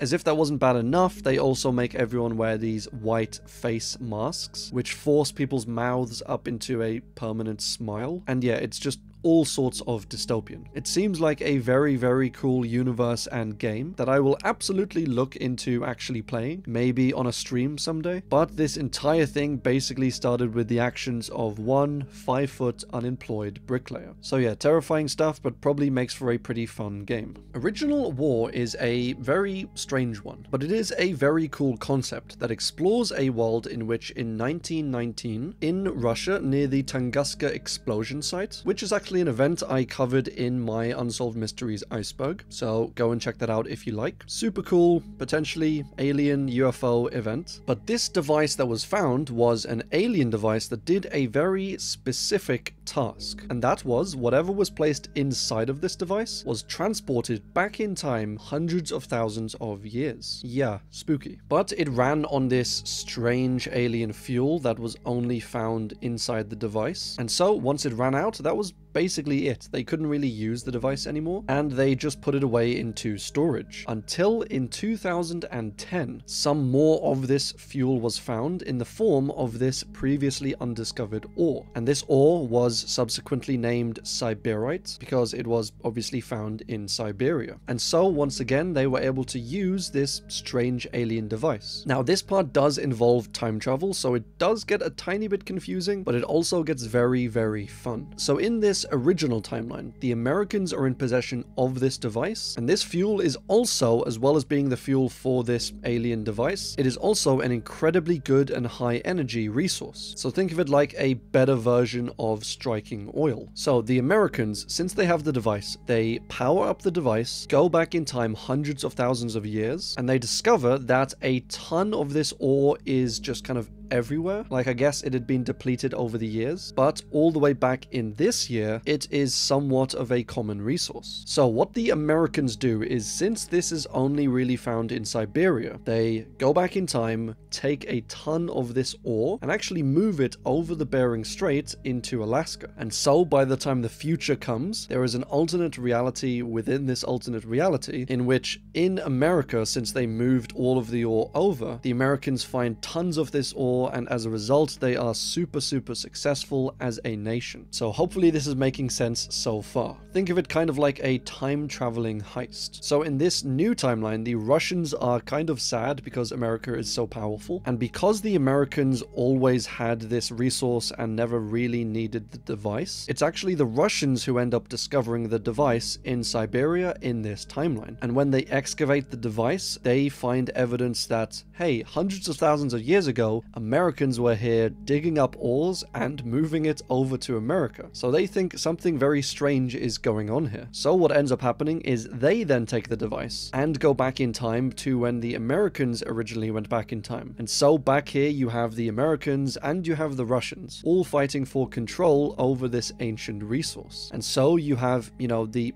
earliest Russo-American War, otherwise known as the Original War. So a super cool story and concept, I think. I do especially love a lot of them that involve time travel, and it does also seem like a pretty cool and fun real-time strategy game. But if you are looking for a hyper-realistic alternate timeline, this probably isn't the one for you. Death of a President was a documentary made about the assassination of George W. Bush. Now this didn't happen, obviously, but this is what we call a future history docudrama, which sounds fun, and it is basically making a documentary about something that hasn't even happened yet, as if it did actually happen. So this documentary is obviously after the assassination takes place, and Bush is shot with a sniper rifle while giving a speech in Chicago. Dick Cheney then obviously becomes president. There's this Syrian guy who is accused of being the assassin, even though the evidence supporting that is kind of flimsy, but he is eventually sentenced to death, his crime just being Syrian, I guess. And we eventually find out that the most likely suspect for this assassination is the father of a US soldier who died in the Iraq War, and so he blames obviously Bush for starting the war and for sending his son there. And they actually find evidence in this dad's house of a copy of a top secret itinerary that basically explained exactly where President George Bush would be on that specific date. So I'm sure there's no conspiracy here. What are you even talking about? Arrest them. Like, none whatsoever. And of course, Dick Cheney pushes for Americans to have less freedom by basically extending the Patriot Act, and just considers invading Syria, because why not? More wars. So yeah, a very likely outcome, I think, if something like this were to actually happen, but thankfully it never actually did, and so we averted at least some of this timeline. Tier 10, Agent of Byzantium. So this is another alt history by who else than Harry Turtledove. In this specific timeline, Prophet Muhammad doesn't start Islam. Instead, he becomes a Christian. A very important Christian, mind. But the point is that Islam doesn't exist. And because Islam doesn't exist, the Byzantium and Sassanid Persian empires end up surviving. In our reality, these were both basically lost due to Muslim invasion. But here, Islam never existed, and so both of these empires remained and flourished. Even the Jurchen people of roughly China end up pushing outwards into Siberia and then more west, which they never actually did in our timeline. And I'm guessing this is due to, once again, the lack of a threat of a Muslim empire. And this story kind of reads like an ancient spy novel sort of thing, as it follows these two essentially spies working across the Byzantium and the Sassanid empires. Very cool one, once again, from Harry Turtledove. Roma Eterna is an alt history where the Roman Empire never actually fell. In this history, Moses and his people never really actually left Egypt. Most of them ended up probably drowning, and as a result, Judaism, at least how we know it today, never really took off. It remained basically a small religion practiced by a small amount of Hebrews in this specific area in Egypt. And so, obviously, Yeshua or Jesus never had his revelations, and so Christianity was never born. And Muhammad did try to start Islam, but he was killed off early on by a Roman agent. So Islam, Christianity, both don't exist, and they are probably the two most influential religions in the last 2000 years in our timeline. So without them, the Roman Empire was never Christianized and seemingly never collapsed. They later reverted or progressed, depending on how you see it, back to a Roman Republic, which in my eyes was probably the best version of Rome. And this alt timeline basically describes our modern world, but with a super super dominant modern Roman Republic. It covers their heavy domination in Europe, in parts of Asia, and in their attempt to conquer America. So a bit of a strange timeline, and you'd expect it to be massively different due to the lack of Christianity and Islam, but it seems to be mostly the same except for these few changes. And it ends, as crazy as it seems, with a bunch of Hebrews in Alexandria leaving Earth on a rocket to try and find the promised land in space, apparently. And as the rocket is flying up, it just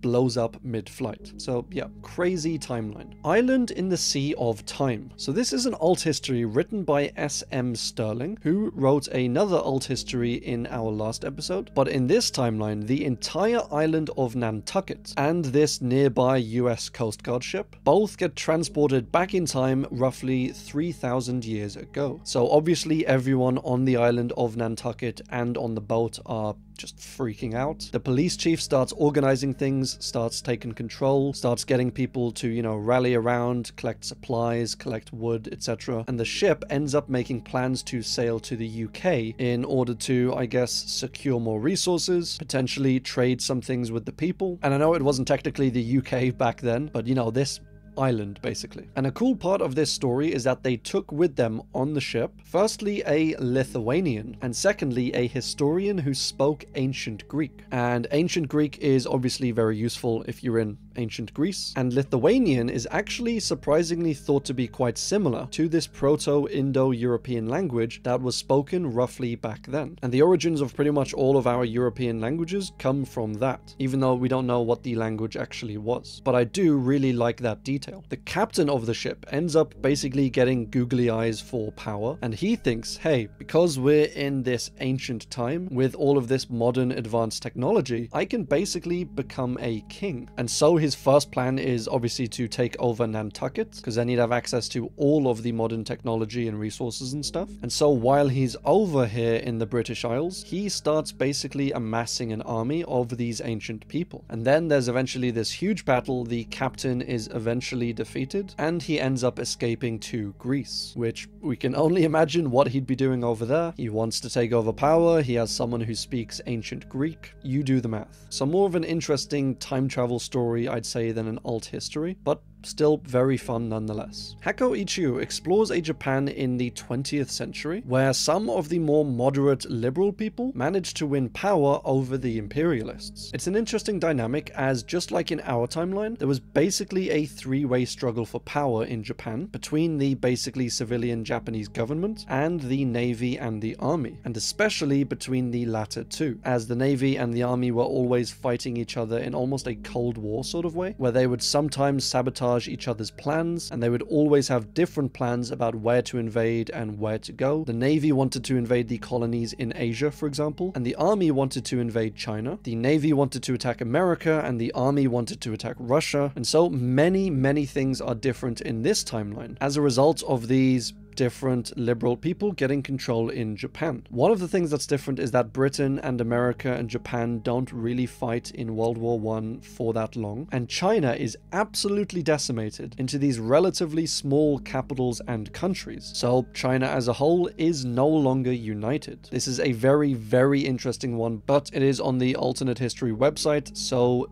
tons of details. The alteration asks the very simple question, I'd say, of what would the world look like if the Reformation had never taken place? Now, the Reformation, for those who don't know, is, in our timeline, basically the popularization of Protestantism. That is, going against the abuses, shall we say, of the Catholic Church way back in the day. So at this time, there was growing sentiment that the Catholic Church was just abusing their power, and they were doing stuff like indulgences where you could buy basically a get out of hell free card. So you've committed a crime, you've committed a sin, you're going to hell, and then you pay the church off basically, and they forgive your sins for you. And this was seen as a massive money grab at the time, and not really how forgiving works, as surely you'd have to repent for your sins and God would have to forgive you. You don't just pay money to someone else and they forgive you. So there was a lot of problems with the church at this time. And so Protestantism was kind of born and became really popular as a protest to the Catholic Church. And they believed believed in a smaller church, in you having a more direct connection with God and with the Bible and with Jesus, as opposed to with priests and with the church and with their rules. But in this alternate timeline, Martin Luther, who was a big part of Protestantism actually taken off, not to be confused with Martin Luther King, by the way, but he at a young age basically buys into the Catholic Church and becomes a minister, and then eventually becomes the Pope. And so the Catholic Church never really faces an uprising or an opposition, and so they are a lot more powerful. England is basically a militant theocracy and is pretty much just ruled by the church. Ireland is West England, which, how horrible. And Scotland is North England, which, I mean, that one's fine. The church, now kind of headed by the Vatican, rules all of Italy, and they have a fairly large empire. Much of science and scientific advancements are banned, which includes electricity, by the way, because, I mean, yeah, why not? Let's just use candles for eternity. Like, just why? So, yeah, maybe a potential, possible, realistic outcome of the Catholic Church if they were never kept in check. Decades of Darkness is an alternate timeline where Thomas Jefferson dies of a heart attack fairly early on in the Revolutionary period. And after this happens, James Madison basically takes over. And he does not do a great job at,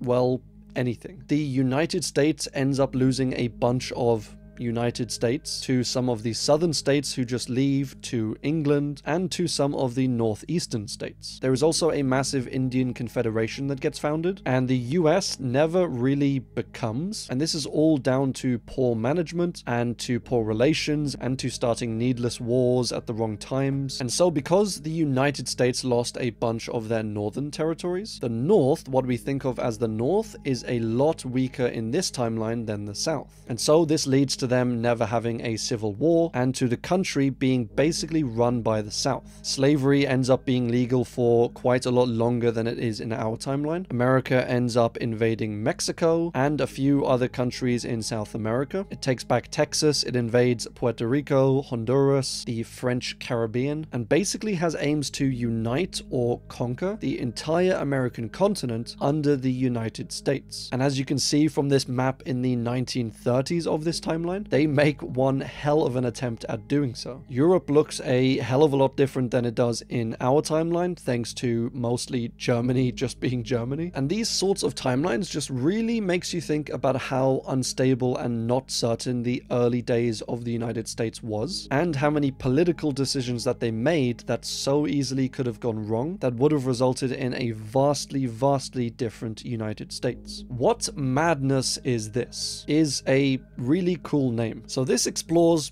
America, once again, in a timeline where the Federalist Party tries to basically make a power grab of the country, and in doing so, they irreparably corrupt it and damage it, and this leads to the collapse of America and the American system. And overseas, Napoleon ends up conquering all of Europe, and in America, with the USA collapsed, a new power rises up, the Republican Union, and they are fascist as all get out. There are ongoing fights between them and some of the remaining southern states, like Maryland, Georgia, etc., and it results in a vastly more corrupt and dark United States, or at least what's left of it, Europe, and basically the entire world than in our timeline. Toyotomi, Japan. So this covers the death, sadly, of a really cool dude. And that dude is Yi Sun-sin, who was a Korean admiral and general who basically fought off the Japanese for years. He is regarded as one of Korean's best admirals, if not one of the best admirals ever of all time. And he was basically single-handedly responsible for defending Korea against the Japanese in the early days. And so in this timeline, he unfortunately dies prior to the Japanese invasion, and the Koreans are subsequently pretty easily defeated. Japan then invades Korea, which gives them kind of like a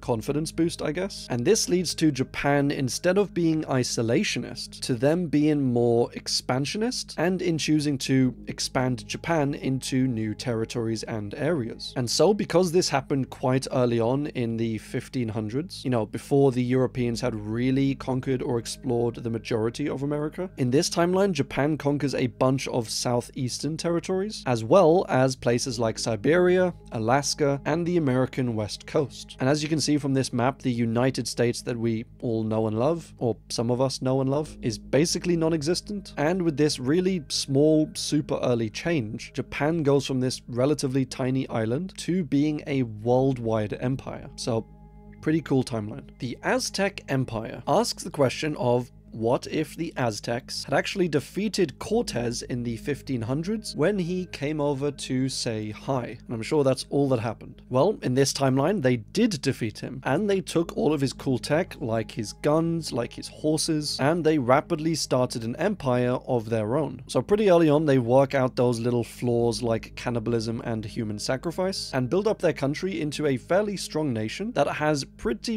good relations with America. So because they had guns pretty early on and they started their civilization before the rest of the Europeans arrived, when the United States was being formed and like the French and Spanish were all over there, they weren't really able to conquer or attack the Aztecs as they were quite formidable on their own. So the Aztecs actually ended up supporting the United States in their War of Independence, as they thought it would be good to have an American nation up north above them as opposed to these constant European people attacking them. And I know the Americans, were Europeans, but instead of it being a British-ruled colony or French or Spanish, the Aztecs thought if these people identify themselves as American and not really European, they would probably have better relations with them. And they weren't wrong. So the Aztecs basically become a modern empire. They westernize themselves, they modernize themselves, they develop new tech and an army and a government, and they actually take over what is now Mexico. And they also help America take over Canada. And the Aztecs and the Americans are just like best buds, two super powerful nations right next to each other, and they are apparently very respectful of each other and of their borders. The Incan Empire, which is just to the south of the Aztecs, is really quite a bit weaker, and they're in a more desperate position definitely than the Aztecs are. The Incans basically end up teaming up with Germany, and after they lose World War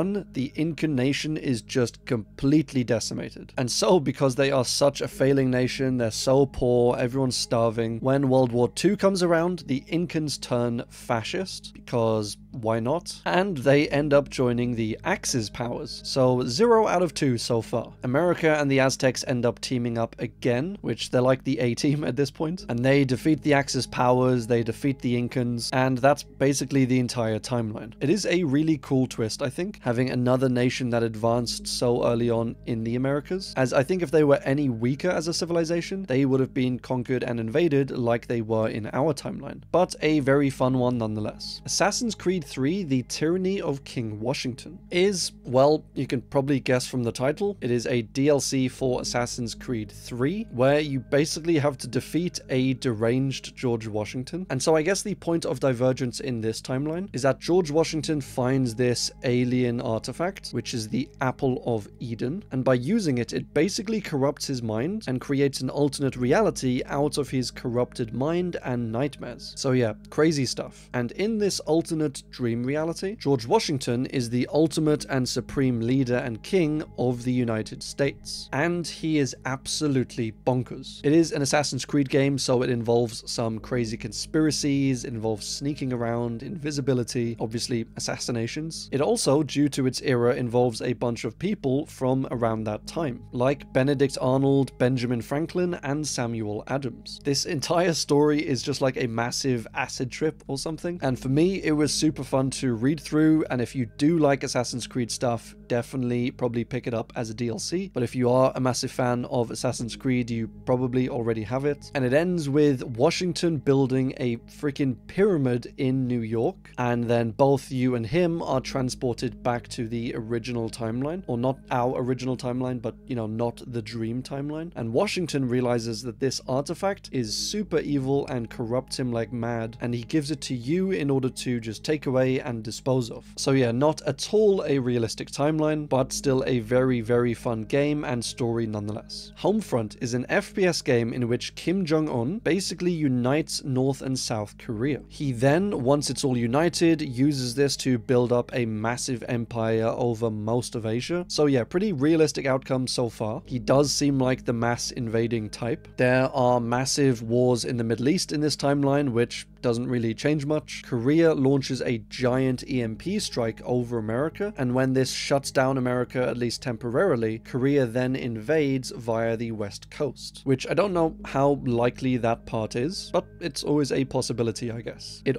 also talks about a disease spreading across the world, killing millions of people, and this apparently happens or will happen in 2020, as the game was made in 2012. So that is an eerily suspicious prediction. Seems like a pretty fun game. I'm not too sure how realistic a Korean invasion of America would be, but as I said, you never know. Threads is a film made in 1984 that is an incredibly and terrifyingly realistic film, or depiction of what a nuclear war might actually entail. So this one, if you are gonna check it out, is not for the faint-hearted. In this timeline, there's sort of a Cold War happening in Iran between the Soviets and between America, and this Cold War soon becomes hot when nukes are eventually launched. A ton of Europe is nuked, a ton of Russia is nuked, and this story follows a young couple in England, and during the attacks they lose a bunch of their council members, a bunch of their family members and neighbors. There are the explosions, obviously there is mass radiation after the explosions, and then there are all the mass panicking, there's the food shortages, supply shortages, medicine shortages. Since a bunch of the doctors died, there aren't enough doctors to go around to save people, so they have to leave people out to die. There's too many bodies to bury, so they do like mass burnings in various buildings. And over the years, due to the nuclear war, Britain loses like 90 to 95% of its population. And there are some really, really messed up things that happen that I won't go into. But you can just imagine the worst crimes that we have here in our society, except they happen a lot more violently, a lot more brutally, and a lot more frequently over in this crazy world. People are extremely desperate. The government turns totalitarian to try and,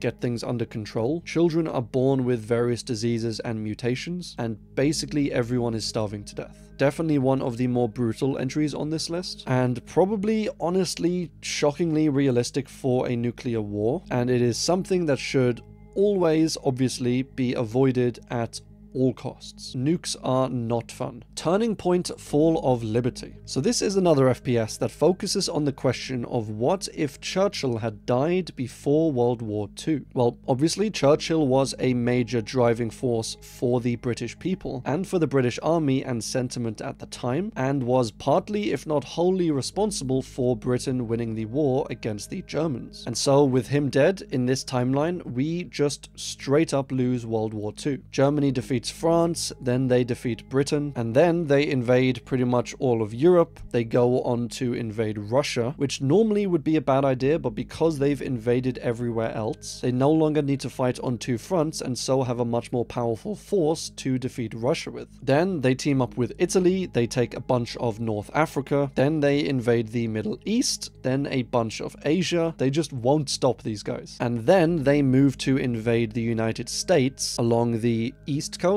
with Japan invading along the west coast. And all of this was made possible, obviously, by Churchill dying and by Thomas Dewey being elected president in 1948 instead of Harry Truman. And Dewey, for some reason, trusted the Axis powers that they wouldn't invade America, and so he never really prepared for an invasion, training troops, producing resources and ammunition, etc. And so America is woefully unprepared when they actually do invade. And it would definitely be an extremely hard task, if not impossible in some scenarios, to invade the United States on a land attack. But if there was ever a random mix of bad luck, bad decisions, and power differential for it to work, this might actually be it. Liverpool fantasy is a very simple yet quite unique one. In this timeline, the Beatles, quite early on, end up splitting up, and so they never really form or become the Beatles that we know of. So the question is, what would the world look like if the Beatles Beatles had never really formed and become successful? Well, Paul McCartney now goes by the name Paul Montana, and he lives in Las Vegas and basically acts as a entertainer. George Harrison is now Father George, who is obviously a priest. John Lennon is an unemployed, depressed alcoholic, which, I mean, geez, that is harsh. And Ringo Starr is also basically just a bum, and he lives off his wife's money and just basically sits around all day with John Lennon drinking. And John Lennon in this timeline is apparently cursed, what he calls the curse of the Lennon vision, in which he can see a reality in which the Beatles never split up. He can see all of the fame and success and girls that they would have got if they stuck together, which, I mean, it's crazy, right? And yeah, it's a pretty interesting, pretty unique one, and probably not what would have happened, I think, if the Beatles had split up earlier, as all of the members were pretty banging artists in their own rights. Not as good as the Beatles combined, obviously, but again, with these things and with artists and with the music industry, who really knows? The death of Russia basically takes place in a 1993 Russia, where a coup takes place by Vice President Alexander Rutskoy, and initially it works and he gains power over Russia, but eventually ends up with Russia breaking down along its party and political lines, and results in multiple wars between these groups, and with some very brutal outcomes of these wars, and eventually it results in the complete, almost dissolution of Russia, at least the Russia we've known for the last 1,000 years or so. So yeah, a pretty interesting one, like with these American ones, where the entirety of the United States ends up breaking up into multiple countries. This is kind of in a similar vein, and it would be a pretty strange world if, like, Russia was broken up into 4 different countries, say. But that is always a possibility with these extreme sorts of scenarios. World War III was this somewhat odd fictional documentary that was made in 1998 that described a Russian coup, and where these coupists end up overthrowing Gorbachev and shooting a bunch of protesters in Berlin, and these shootings eventually end up spurring on basically World War III, because, like, fantastic, that is all we need. So things kick off in Berlin, the UK and the US then move in to stop the Soviets taking over the whole of Germany, and there are in the timeline attempts made for negotiations, but hilariously and somewhat scarily, Soshkin, who is the Russian leader at the time, throughout the entire meeting says one word, and that is "niet." So I don't think they want to negotiate anytime soon. So Russia starts an official land invasion of Germany, NATO pushes back against them and ends up winning, and they actually tell the Soviets that we don't want to invade Russia. We are only going to go as far as the end of Germany, but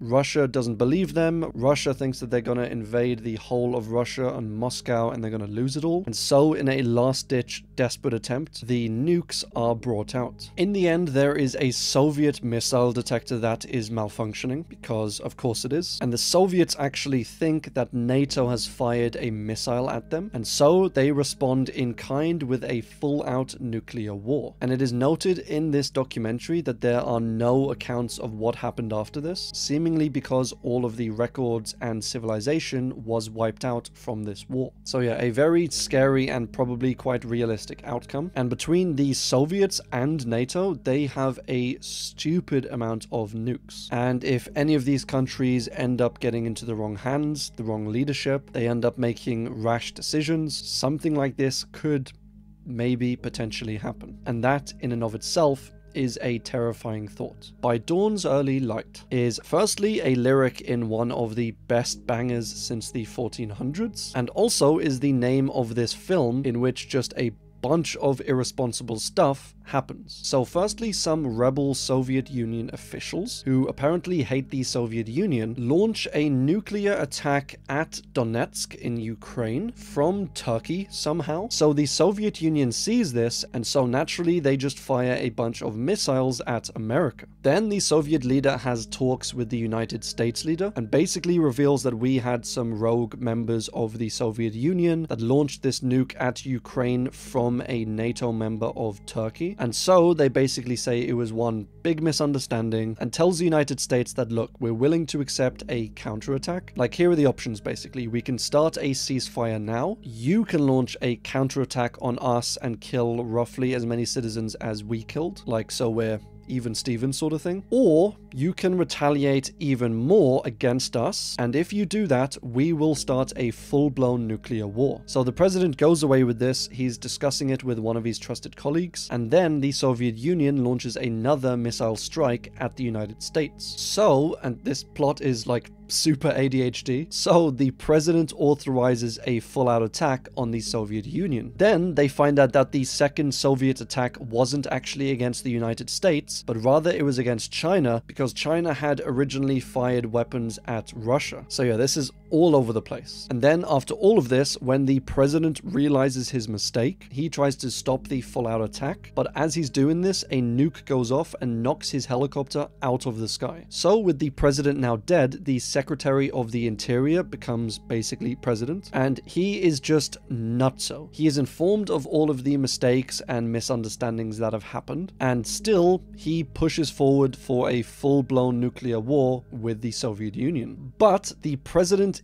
isn't actually dead. Like, plot twist. He was just assumed dead when his chopper went down, but now he's alive and he's trying to contact the acting president to try and call off this entire thing. But firstly, he can't get through to him, and then when he does actually get through to him, the acting president just says, no, this is a prank call, this is an imposter, and he just puts the phone down and then carries on with his full-on attack. And I won't spoil the ending, but interceptions are made, sacrifices are made, and the submarine missiles are stopped, but at what cost? A very hectic plot, and I know I say this with a bunch of these alternate timelines, but it does seem like a very realistic one, considering this is sometimes how negotiations and stuff end up going, with minor misunderstandings or assumptions or flippant actions taking place here and there, which just escalates and leads to full-out war. Dust 1947. So this is a pretty cool little board game, and it is set in a version of World War II where the Germans find an alien spacecraft, so all the cool stuff like ray guns, advanced mechs, advanced jetpacks, and just for good measure for some reason, zombies. At the point of this game, World War II is basically over. The world has three real superpowers: the Allies, the Axis powers, and the Soviet-Chinese coalition, and the world also has to deal with an up-and-coming power in Mesopotamia. And this up-and-coming power takes all of their power from the worshipping of Cthulhu, and so they're able to use, you know, otherworldly beings and demons, that sort of thing. So yeah, pretty wild stuff, not too realistic as an alternate timeline, but it is a super cool reality with some awesome aesthetics nonetheless. Not for Broadcast is a pretty cool little game that takes place in 1984 in Britain. A far-left party takes over, and Britain basically becomes a communist dictatorship. They nationalize a bunch of the large companies, they take everyone's property and everyone's wealth, and they don't allow freedom of expression or freedom of information or freedom of the press. So yeah, I love dictatorships. Super fun. This country is like hated by all the other countries. They are sanctioned, but then they just start nuking all of Europe, and Europe just has to surrender to them, I guess. And then they're like, yeah, that's what I thought. So now they own all of Europe. You basically play the game as this guy in charge of these news broadcasts, and you make these decisions during the broadcasts throughout the game, basically related to propaganda and to the government, and to this group of people protesting the government called Disrupt. It seems like a pretty cool game. You can live during the broadcasts, select which ads to play, you can block out or bleep out words, you can kind of control the narrative, decide which headlines to show and in what order, and all of this affects the outcome of the broadcast and of the story as a whole. So yeah, seems like a pretty fun, unique game. Speaking of games, we have the War game, which isn't a game, but it is a documentary, or rather a imagined documentary in an alternate timeline. And this one, once again, depicts roughly what a nuclear war might look like and or entail. It was produced in 1966, and this timeline starts with China invading South Vietnam, which the US sees as a threat, and so they authorize nuclear weapons to be used against China. And then the Soviets threaten to invade West Germany and Europe if the US doesn't take back their threat of a nuke. And the US obviously doesn't take back their threat, and so the Soviets and friends end up invading West Germany. And so, naturally, a massive war starts. Millions of people die, people are burnt alive due to the nukes, and this happens worldwide in England, in Europe, in the Soviet Union. Pregnancies end up either not going through, or the children are born with many mutations. People's life expectancy goes way down, there is a lack of food and medicine. It's pretty similar to that last documentary that we covered on roughly the same topic, and it paints just a dark world where everyone is starving and dying and depressed, and it is basically absolute hell. And once again, it is the result of a few minor flippant decisions by some moron politicians. And I'm starting to think more nuclear disarmament might be a good thing. But on a side note, I do really like these hyper-realistic documentaries and/or films that depicted the aftermath of a nuclear war, especially back in the day in the 50s and the 60s, as I think a bunch of this technology was really quite new, and so it was really important to show the people and the politicians and all of that a really realistic scenario if something like a World War III ended up being fought with nuclear weapons. And these films might be somewhat partly the reason why we haven't had one to this day, and hopefully we never do. The Great Martian War, 1913 to 1917. So this imagines a World War I, where instead of fighting the Germans and friends, it ends up basically being the Earth versus these aliens. So yeah, in 1913, a bunch of Martians basically crash land on Earth, and the Allies have to team up with the Germans and all of the Central Powers and basically every nation on Earth in order to defeat these aliens. The aliens have this super cool advanced technology, and they have these mechs that basically every night after these battles, they skirt across the battlefield picking up metal, and then they bring it back and they use this metal to build more weapons and to build more mechs. So a super cool piece of technology, I think. It's just a shame it's not on our side. And because they're so advanced, the aliens start to win quite handily. The nations of Earth start to slowly lose power. The US joins the fight quite late, which